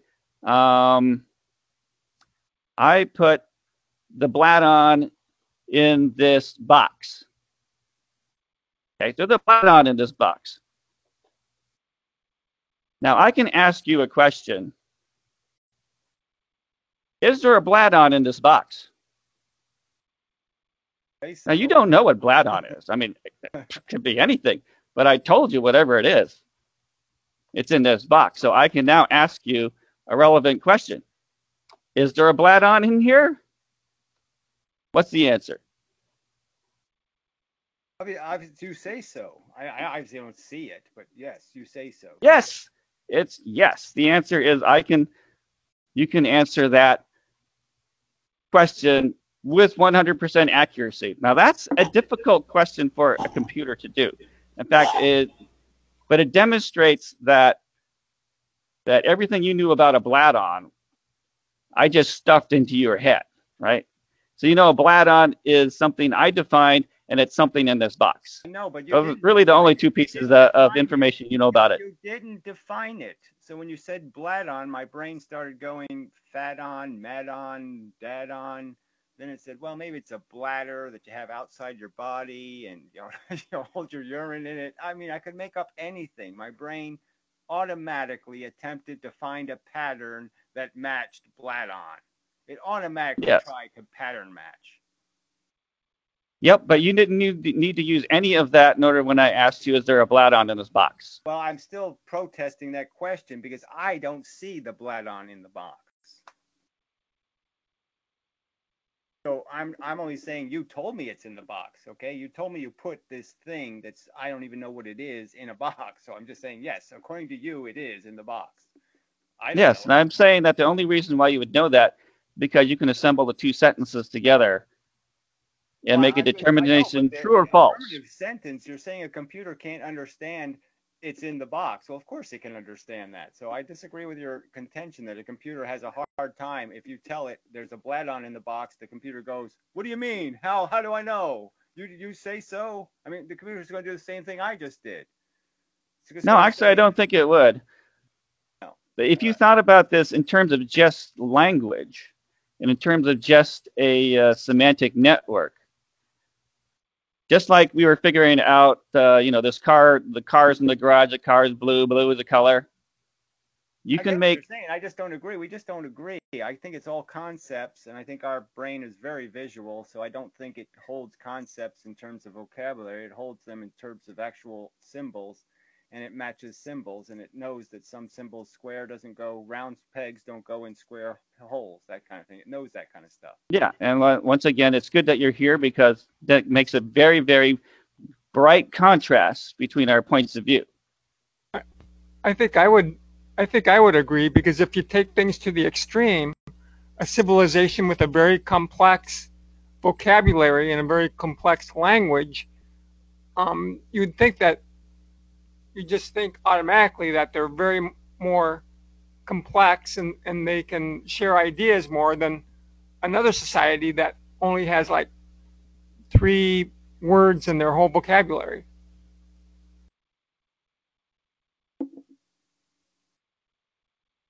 And that is probably interesting to note that primitive languages are actually, in some senses, more complex in their structure.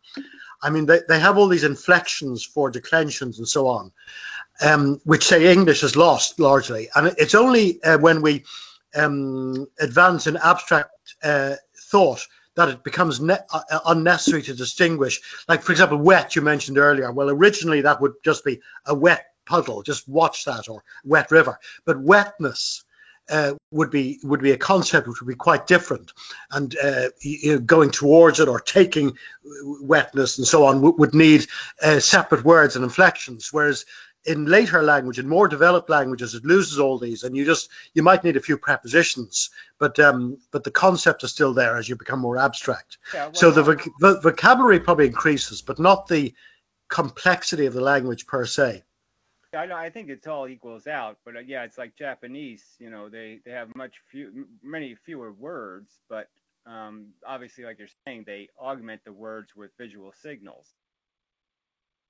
Very different things with the same word, which sounds confusing, but clearly, I guess they can still capture a lot of nuance because they can give that one word 50 meanings. Anyway, it does sound like an interesting topic. Okay, well, it looks like we are getting towards the end of our time here. So let me see if we can't summarize here. Let me bring up the summary here. Okay, so let's see. So is this your website, draftscience.com? Is that? No, it's draftphysics.com. Okay, draft. Yeah, I think I was getting draft. Draft Science on YouTube. I think your website itself is like Draft Science, but probably you couldn't get that URL. Is that the problem? Yeah. I mean, I probably would have preferred to get Draft Science because that's the YouTube channel.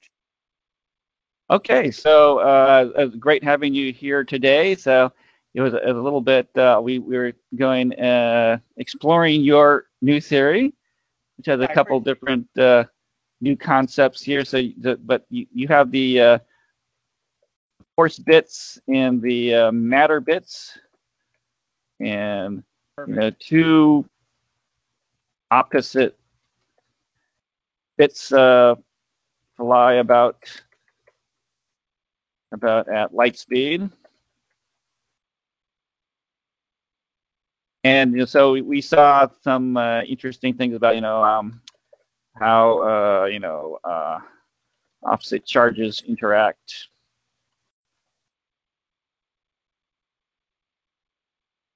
With the opposite force bits. I'm sure there's a lot more. You've got, it seems like you've got lots and lots of videos. So that's something we could all take a look at. Once again, all viewpoints are open here.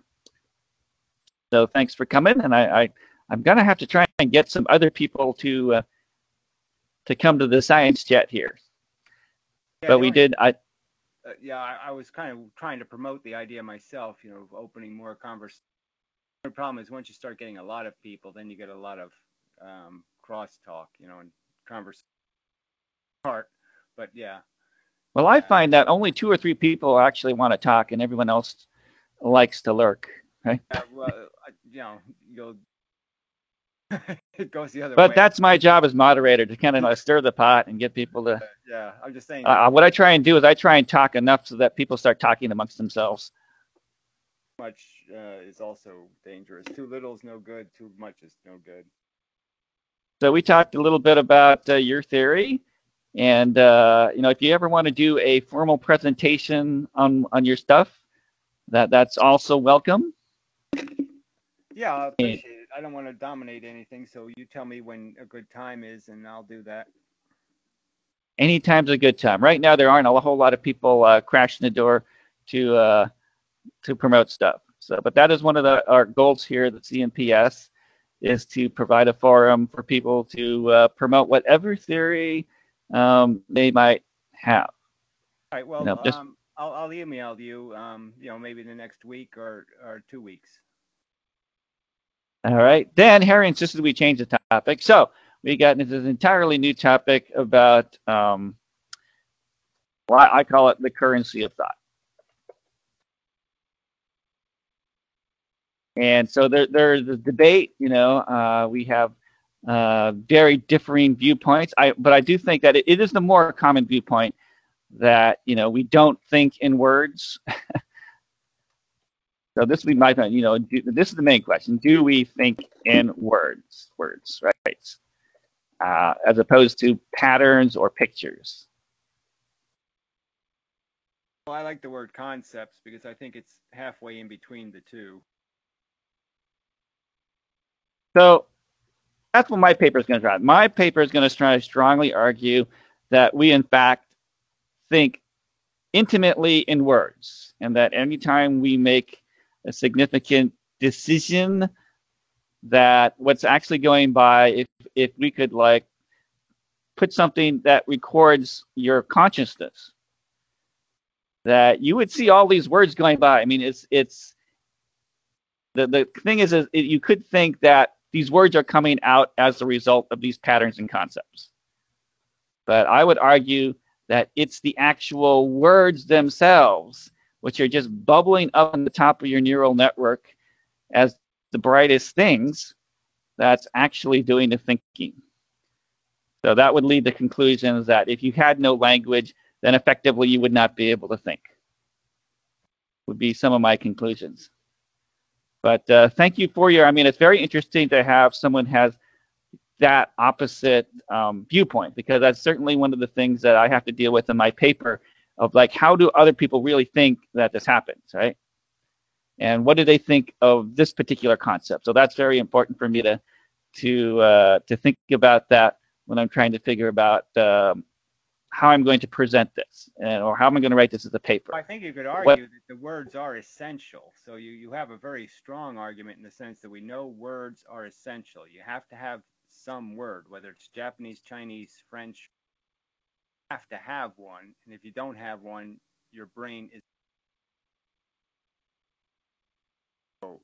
Yeah, I would just say we wouldn't be able to think, but I don't know. Those are things I have to think about. This is kind of a half-baked thing anyway, so that's why it's a good thing to bring up in science chat, because I hadn't really thought about it, hadn't talked to anybody about it. So it's great that we're able to get this kind of interaction. But we are actually over time, and but I think that will do it for this week's episode of the Saturday Science Chat, and hopefully we see you all next week. Look out for the announcements in the emails, or go and look at the naturalphilosophy.org. I'll try and keep that updated. But normally we have these every week, not unless I'm doing something. So thanks, everyone. And that will do it for this week's episode. Opportunity. Thanks.